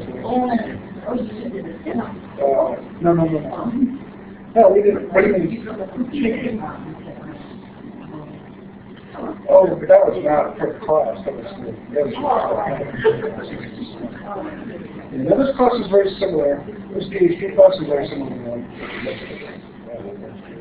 We had a different example. This year we used this MyTunes example. I don't know if you can follow more. Last year we used this thing called Subscribe newsletter.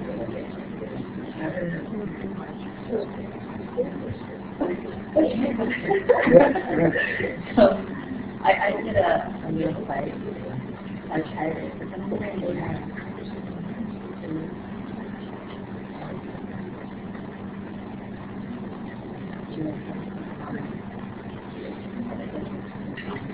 Okay, so we really this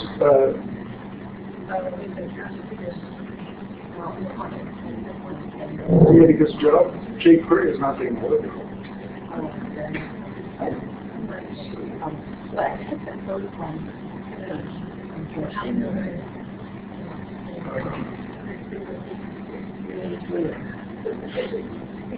So what is your code? So let's go back to that area and see where it shows that. So it's yeah, it's so weird. what it says like No, but that's not line 3 in your code. So go back to the browser. So it's line 3 of the jQuery code. Oh, that's your code. Okay. So what do you call it? Let's go. This is a. It's running. Oh, it's running. Yeah, that's cool. So let's see what we get.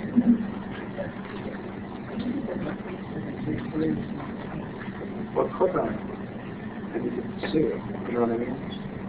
Look, go elements, and go to head. And you should be able to click on it. You can see the fill there. Okay. Yeah, so it's there.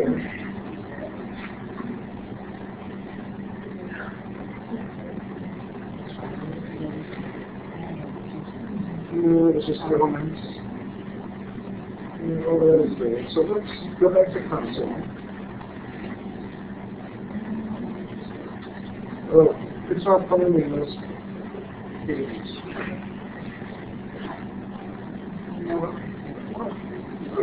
Yeah, those are the images that it's looking for those images. So you need that images folder. oh, That's what those are. But that first area is where. So open it up to the Peretz.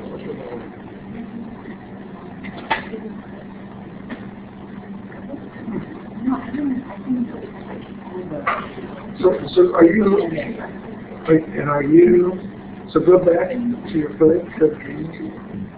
Are you loading it before? So that's your goal. So look at this. That needs to come after jQuery. You know, does that make sense? Yeah. It doesn't know what jQuery. It doesn't know what jQuery is. So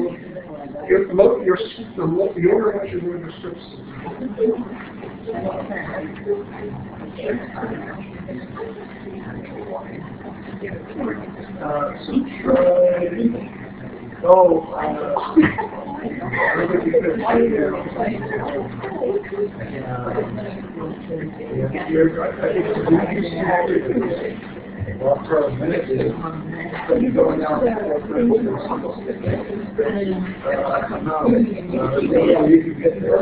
You break your own?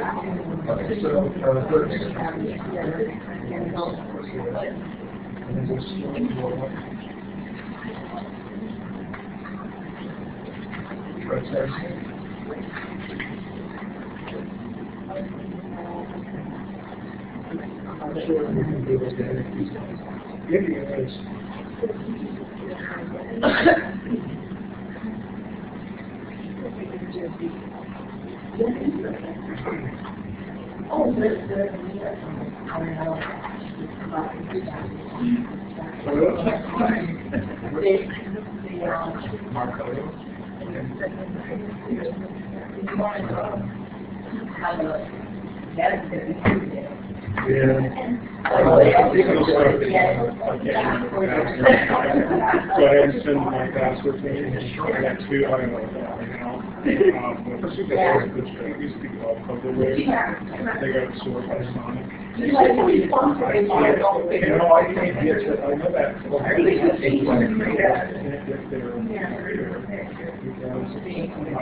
The web interface doesn't allow me. Let me try to come on. It says you have to use Sonic down there. There's another thing. I can't go. Like, I've got a webmail account, but I can't. It says, you know, so I have my. Yeah, after the Sonic down that part's hard coded in there. I can't write it. I try to do it for my Sonic website. So they absorbed it, and I thought there was some way to get to it.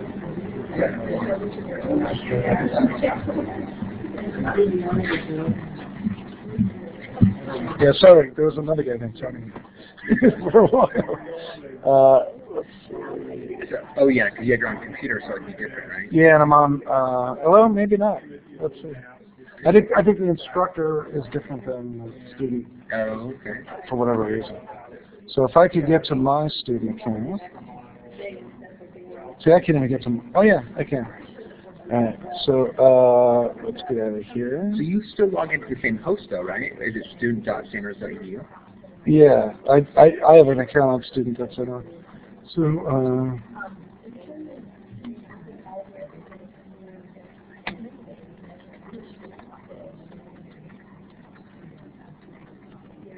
it's D-B-E-A-U-C-H-A.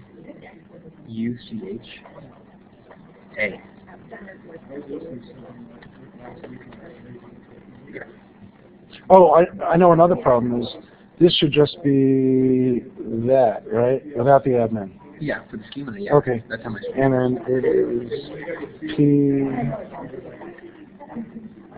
or 6? Yeah, it's capital G, lowercase g, 6H, H, capital H, that is. Capital B, TV. Okay. So, yeah, so I could connect. And I'm pretty sure, crazy as it sounds, that it's just a network thing. They lock out 3306 for students. Why would they do that? Because this is a learning lab for computer students. Yeah, I know, it's pretty stupid. You could get to it over over Wi-Fi maybe. Yeah. But that doesn't help you. Okay. That makes sense. Yeah. I was just going to have you take a look at my... yeah, if you want me to, I can do it from here. You can do it here.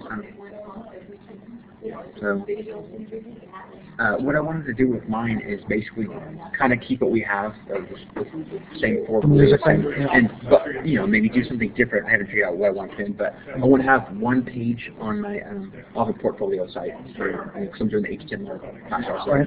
But I want to have one page where I kind of like have a list of products for basically looks like an e-commerce kind of thing. It looks like it won't be a full one, but it'll just be like a list of products and their prices and all the different categories of things, and customers can come and look at the different stuff and see the categories and look at pictures and stuff like that.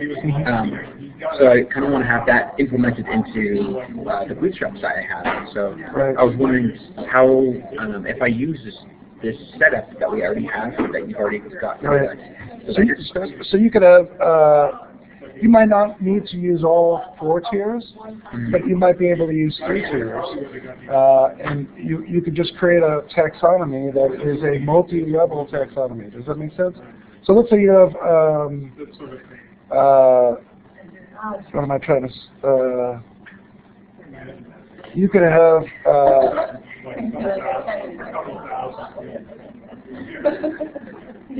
you could have one table that's, you know, I'm trying to think of how you want to do that. Like a clothing retailer. You'd have men's department and a women's department. And then within a men's department, you might have casual, you might have formal, whatever. Or shirts and pants and shoes. Right. So you have a product table, and then you have 2 category tables. You know, you have, so look at this is called taxonomy. Okay. Typically, you know, so you have taxonomy 1, taxonomy 2, and these are your products. And so these are columns in your product table. And taxonomy 1 might be, you know, not gender, but customer type. You know, kid, adult male, you know, men, women, child, young adult, whatever. Yeah. And then taxonomy 2 could be, you know, formal, vacation, you know, when you would want to wear it. So who and when, and each of these could be in here, and this could be, you know, your product. So this would be, you know, shirt number, blah, blah, blah, blah, blah. Okay. Does that make sense? Yeah. And you could have one, you could have, you could set it up so there's one to many, you know. So this one shirt could be for men or women, and it could be for formal or casual or whatever. Okay. And how would you do that? You would have to.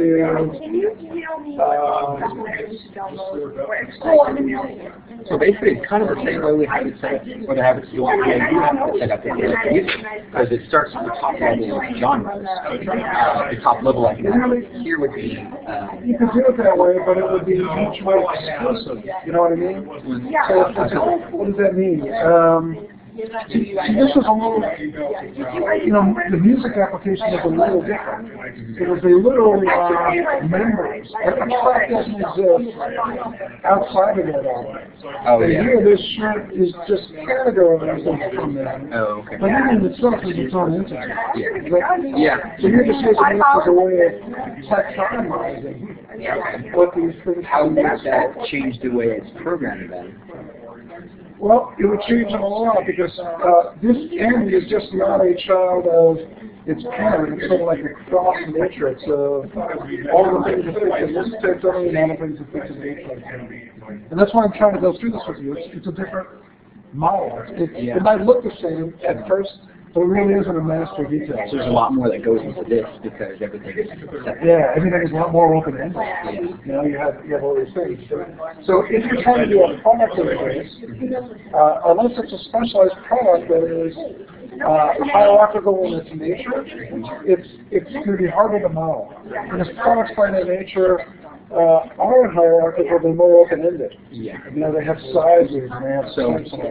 would it be easier to narrow it down to say like cars, standard car manufacturers? That would be good. A model like those. Or you know, a hierarchical structure fits a lot of patterns. It just doesn't fit products very easily because we don't create products hierarchically. But cars would be a good example where we're really literally categorizing, you know, players on teams. Okay. And you have a lead, you have a team, you have a player. So you can ask, you know, you can ask questions. So in the hierarchical structure, you can ask questions not only of who has the highest batting average on this team, you can ask who has the highest batting average on this league, or has the highest batting average across all leagues. You know what I mean? Because it's a hierarchical structure. You know, and so that way you would say, you know, I have a league table, and that has an American and a national row.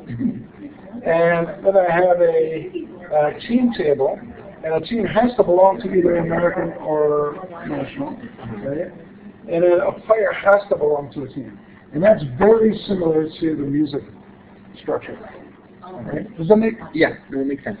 Okay. So you can play with it to figure it out. So that's just one. Another one, as opposed to products, will be orders. Orders are very hierarchical. You have an order, and then you have items for that order, and even within items, you might have components, right? Yeah. So I made an order at Apple.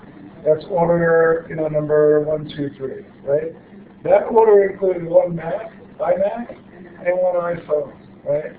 So that is a one-to-many relationship that's very hierarchical. Those things don't belong to another order; they belong to this order, right?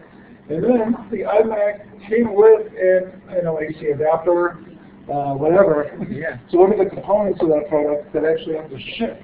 Okay. You know what I mean? That might be another application. Yeah, that's actually a good application. And that applies, use that. yeah, and that applies the product concept, but by putting it in the context of an order, it makes it a little simpler to visualize in a hierarchical structure. Does that make sense? Yeah. All right. Okay, see you guys. Okay. And Shannon, let me know about that. Because if you're not going to follow up for whatever reason, I still want somebody to help them. So, if you guys want to work that out, I'm okay with that. Okay. I trust both. Yeah, I'm supposed to see them on Monday. And Okay, that's good. All right. And then she might be interested. Go. Okay. Or she might be interested. No, Is anybody interested in a full-time position do you have in Santa Rosa? It's for me, but it's a company I know that, you know, might not be the best pay, but it's pure web work, and you can learn a ton in Santa Rosa. It's a little bit of Isn't that SEO. travel agency thing you're talking about? Google Analytics thing? Yeah, but it's not for a travel agent. It's for SEO, for I don't want to be too brief. Let me finish Monday and then. yeah, that is just a project thing. You know what I mean? In those days. I was thinking it might be good for her because it's in the market. I'll let you guys work there. Yeah, you're first in line. But I was going to ask you in general, like, to get in the, because I'm a project manager, so I kind of wanted to go more than I have experience, but I really want this stuff. So if you, like, hear that people need to look at skill. Do you want to make a career change, or do you want No, that's my career. That's what I do. So I just more like just wondering what's happening in the back end. Right. And I still like doing it. I still code, so I want to stir that. Right. Yeah. There's no career change right now. Yeah. No, it's a project management. Yeah. So I don't know. I kind of like most people still stay in the city. Yeah. No. Yeah, but more and more you could do them, you know. Like just in the consulting role. Yeah. And in fact, that is a great consulting role. I just have to find that you'd be able to do a little travel. Yeah. Well, a little travel is part-time. Yeah, I have a friend who, I haven't talked to her in a long time, but she was doing that PG&E for like 20 years, and she had a great career. Just doing an MC project management. How I did this. I'm doing consulting. Yeah. As a, you know, as a consultancy. But they also have in-house people doing that also. Yeah. But even the in-house people are kind of like consultants. You know, they're like IT people that You consult on have the to, project. exactly. You have to be someone. Yeah. I'm sure you know that. Okay.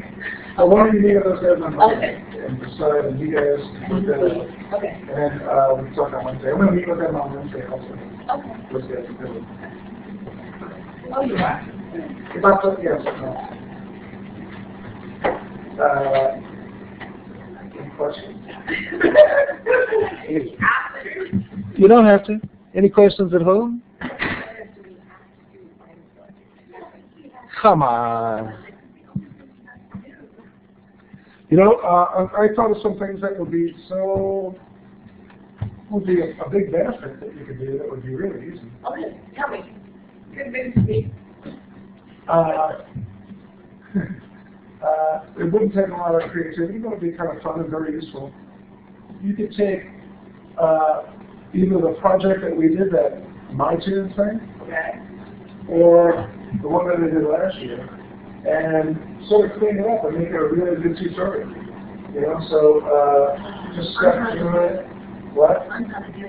How to do it? Like you know how I did the next steps, but actually like explaining it in more detail, commenting the code, you know, just simple things like that would be helpful. So not really even expanding the functionality, which is. Yeah, cleaning it up, putting it through JS Web. Oh! Because then it would be a working example of the experience and also No. so, like I said, it's not a sexy project. Oh, I can remember. You got it. Not. I started to quick and dirty. I was like, you know, oh my God, the keyboard. And then I'm like, I think your project that you did was great. I think that's the crochet project. I think that's a good idea. how did you start it? No, because I was looking at that and I'm like, there's no category these things do. I just think, well, there is. It's a great category. I know. I think I just want to do a basic sort of thing, and that's it. Really simple, like it's So, she hasn't even. I know. so I was talking to David about it. Products are a little bit trickier. They're harder to think of. For whatever reason, we don't think of products hierarchically. You know what I mean? They're more tangential. So an order is hierarchical. You know, you place one order, it includes products, which might include additional things or whatever. But a product itself, like a shirt, isn't part of a hierarchy. It's not typically part of a suit. You know what I mean? So it has tangents, it has colors, it has sizes, it has applications, maybe different men or women, or you know, or formal. I might get myself in trouble with that, trying to get rid of it. That's what I'm saying. So you just want to do this. Trying to model products is one of the hardest things in building business applications, because every company kind of, that's their core thing, is their products, and how they categorize them and all that is the heart of their business. And it's typically not hierarchical. It's more taxonomical. Does that make sense?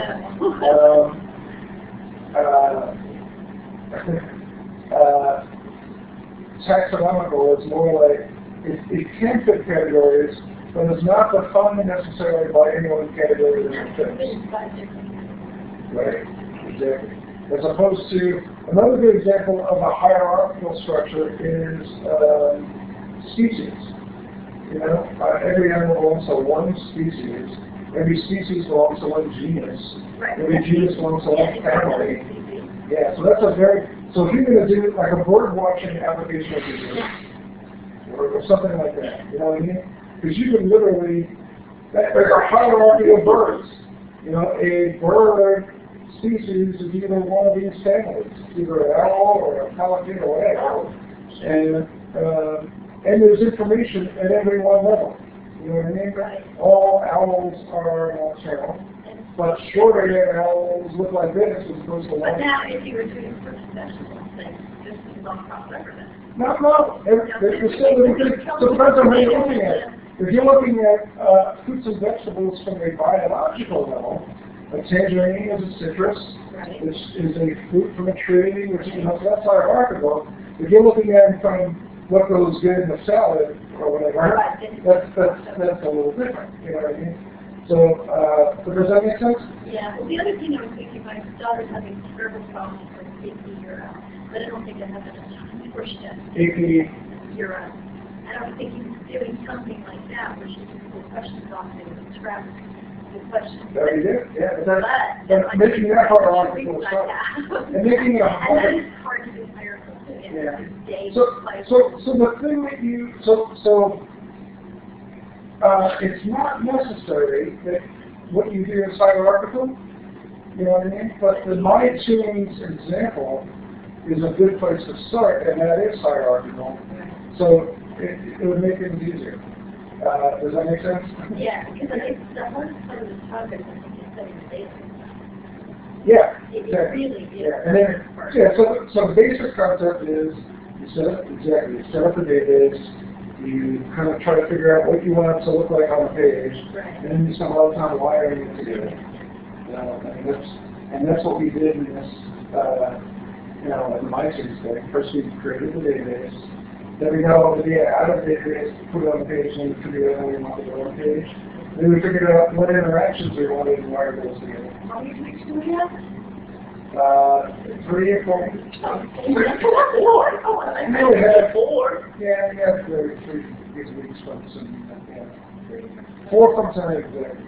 I told you 4. No, on the last day did we present? No, we eat. Yeah, and we might look at the, so I might look at the. No, we used to have the one and talk. We used to have the concept with Chandler and Residency, and then on the last day we had food or we had a caterer, and we would see everybody. Yeah. And people that were almost people would come in. It was a lot of fun. I know she. Nobody wants to. I don't know if people show up. You know. Yeah, that's it. There's no story. There's not as much story.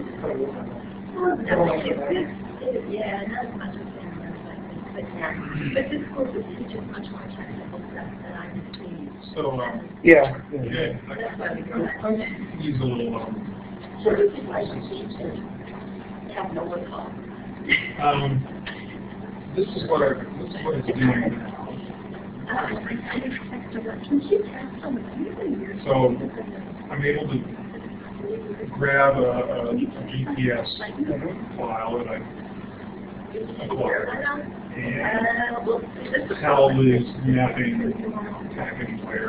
approximately where it is and plot it. So that's green. So that's sort of that's what I want to be able to display. Yeah, so this is like an hour.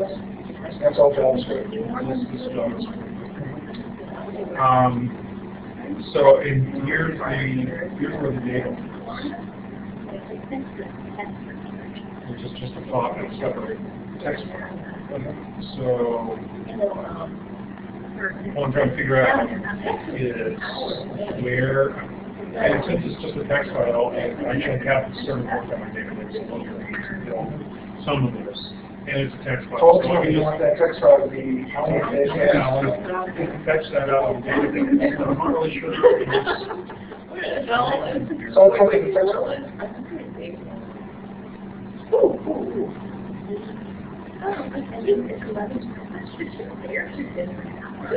It's just a So, it's just a set of latitude and longitude. forward points. Yes, but, well, what it looks like is so it's all of these are within a segment. So, does it actually draw a, like if you go to the regular map, is it a polygon, or it actually creates those? I'm not sure that I think it creates all that. This engine's doing. Yeah, but I think all that data creates those 3 lines. Yeah, well, it's what it's doing, it's sucking it in, and then it's where this open layers software package is building those in the vector with some parameters. So what I would, so here's what you could do. You could write a PHP that generates that XML. You know, I mean, so, you know, you would, it's straightforward. If you open up that text file again, you know, it's a very structured thing to create. So what you would do is create a database that has a row for each of these in some kind of order, you know, and then you would do select, you know, from that table and produce all these rows. You cycle through them. Every time you hit one of these rows, you just wrap it in these tags. Just kind of like we do. If you go up here, I'll show you again. Well, I guess my question, or part of it, because I'm not quite sure what to do about it, is that, well, maybe I'd have to look and see if the open layers people have another way of loading the vectors. Because right now, this is in a text file. My thought was I could put the text, right into the database, and then it's supposed to happen. Yeah, so you would, instead of giving it a flat file, you would give it a PHP file that produces something that looks just like that thing. But it does it dynamically. Does that make sense? Yeah. So you would produce, so instead of linking to this, you link to something that is .php. And that .php program would basically echo back that whole structure that gets like that. And that PHP, it could do it dynamic, it could do it as... You could do it in the database, get a row, that row includes a latitude and a longitude, pull that information back and insert it into that page and you know the next row. And we actually kind of, you know, we've done that. We've done that when we got that music here, you know. So you don't really have a hierarchy. You just have an and then a bunch of points. Well, what I'm going to have eventually, that was a sample. What I really will have is a bunch of different UPX files. And each one represents one of the Right, yeah, so it's great application. And then you would click on, you know, then the interface will show like the stuff. It'll look into ask the database, what are the names of all the trails, and then you populate buttons, and then you click on them, and then. So you really got a very simple, you know, trail table and points, right? But the points have to be in order to do a real trail, you know what I mean? Well, really they don't draw, I mean, what's a big question, I don't know. So the trail will be, let's say, one or whatever, ridge. and that would be a trail, and then this would be trail 1, let's say. And then trail 1 might have point 1, point 2, point 3, and this would be, you know, 42, blah, blah, blah, blah, you know, latitude and longitude. Latitude and longitude for trail by point. And then you would say, when you try to duplicate that XML file, you're creating it virtually, dynamically, you would say select order from points, order by trail, and then order by sequence. And that would go from point to point to point to draw those trails. Does this imply a hydraulic crafting database? You do it by hand? Well, it's in a text file. Yes, you have to get it, yeah. I'll get it. To get in a database? No, well, it's up to. Well, I have to figure out a way to do that anyway. Is there any way that you can save that text file as a column separated CVS?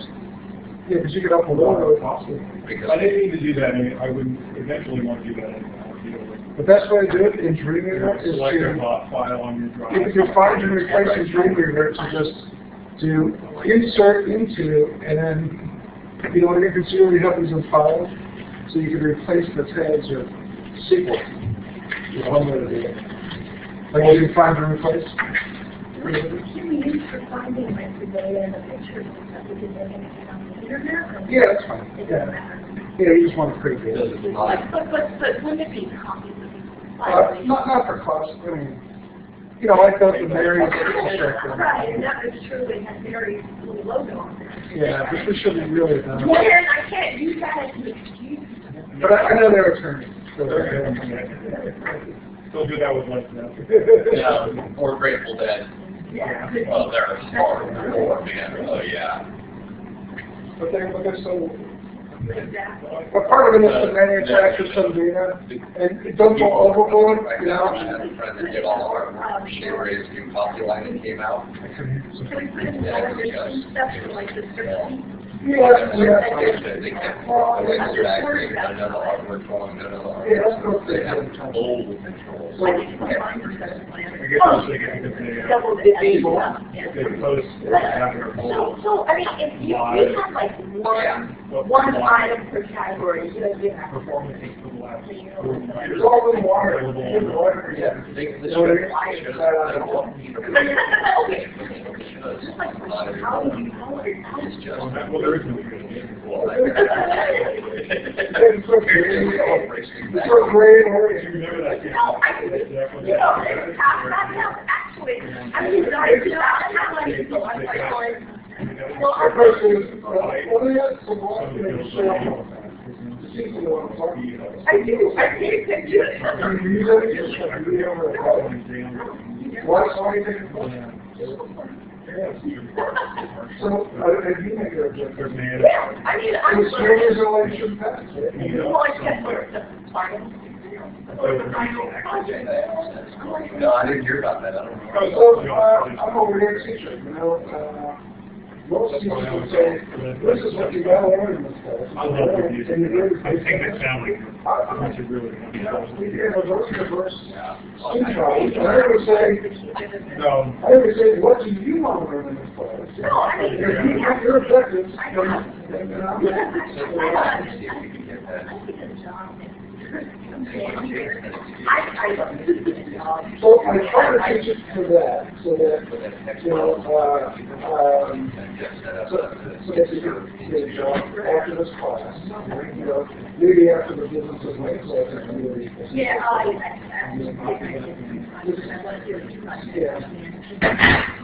Yeah, that really teaches you that, you know, that question, but, you know, I would think that the school. And that's all I can get out of there. It's like, it should be, you know, in this case, the way That's just good, it's just JavaScript. Just, if you really don't have to ask, it just asks you for the errors, you know, so. Again, that lawyer program, talking about well, people have to get clarity. you are. Right now. Don't ask me. All right, Don't ask me. So that's the question. How else can I?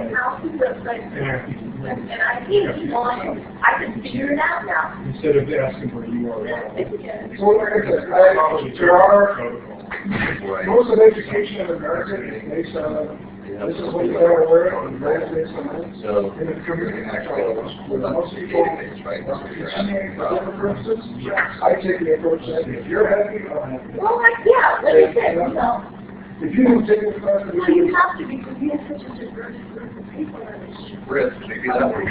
Our designers and our friends, you know. yeah, so what the official college policy is, you know, but I think it's, Mapping. so which means that, you know, most people say something. It's just, we not take what they agree. I'm Draw. if I did, you are to get it done. I'm like, boy, you know. The other thing is if you do want to look at You You really have to do it. Sometimes it'll drive you crazy. I can't watch people figure out the name once you pass and how am I supposed to do it. You know, you have to. You have to, you look, like, 6 hours on a SQL class, because I got to do way more time on Harvard, right? for this one. I'm like, fine, I'll put it on my laptop. Works on my laptop, no problem. Okay, that's not in work. No problem. So I finished hours trying to figure it out, trying to understand what was on. She didn't figure it out. The problem was that at her time she PHP to go to the top. You never put any output out. Otherwise, it keeps like the little form that's on the end of it, and it won't go back and review it. But on Santa Rosa, it doesn't do that. It's different, yeah, and since I was working at Adobe, it was the one that followed the rules that was, I finally got the thing on Heather. That's how they do it. Experience, that's what they're really not. It has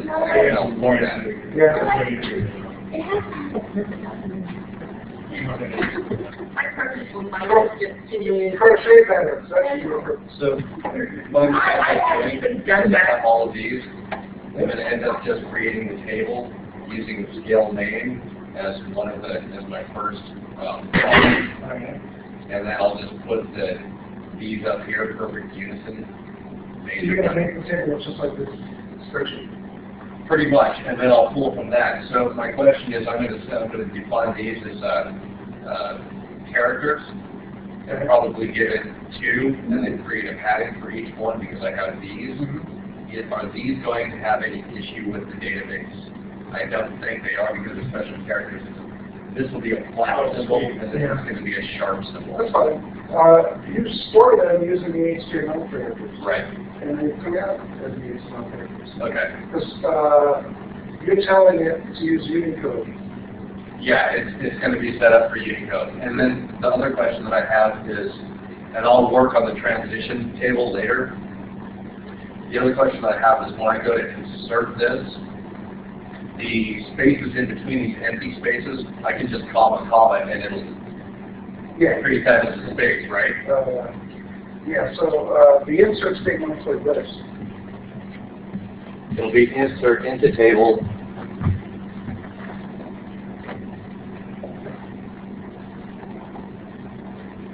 You just put table, that's fine. Whatever scales. And then the column names, and then the values, column values, right? Right. So you would only put these, the ones that you're actually entering. You know what I mean? So, all right, so I don't even have to do the spaces in between. So well, no, because then I would have to write this for every single scale. So if I wanted to do, like there's 12 spaces in here, so I could do all 12 spaces and then do a double comma here when I'm putting the values in down here, right? Because we set this up first, and then next we set all the values in. Yeah, you can try it. You might need to have a null. Put null in there where there's a null or like a, just a null string. Or, you play around with it. It's real simple. We're looking at it right now. Well, that's what I'm doing right now, but I'm trying to figure out what. Let's get this out of here. Yeah, I'm that down. I mean, you could figure it out. Here, let's do it. Let's look at tracks here. So tracks have 3 columns, right? Right. So if I do, and it needs, if I do insert into tracks,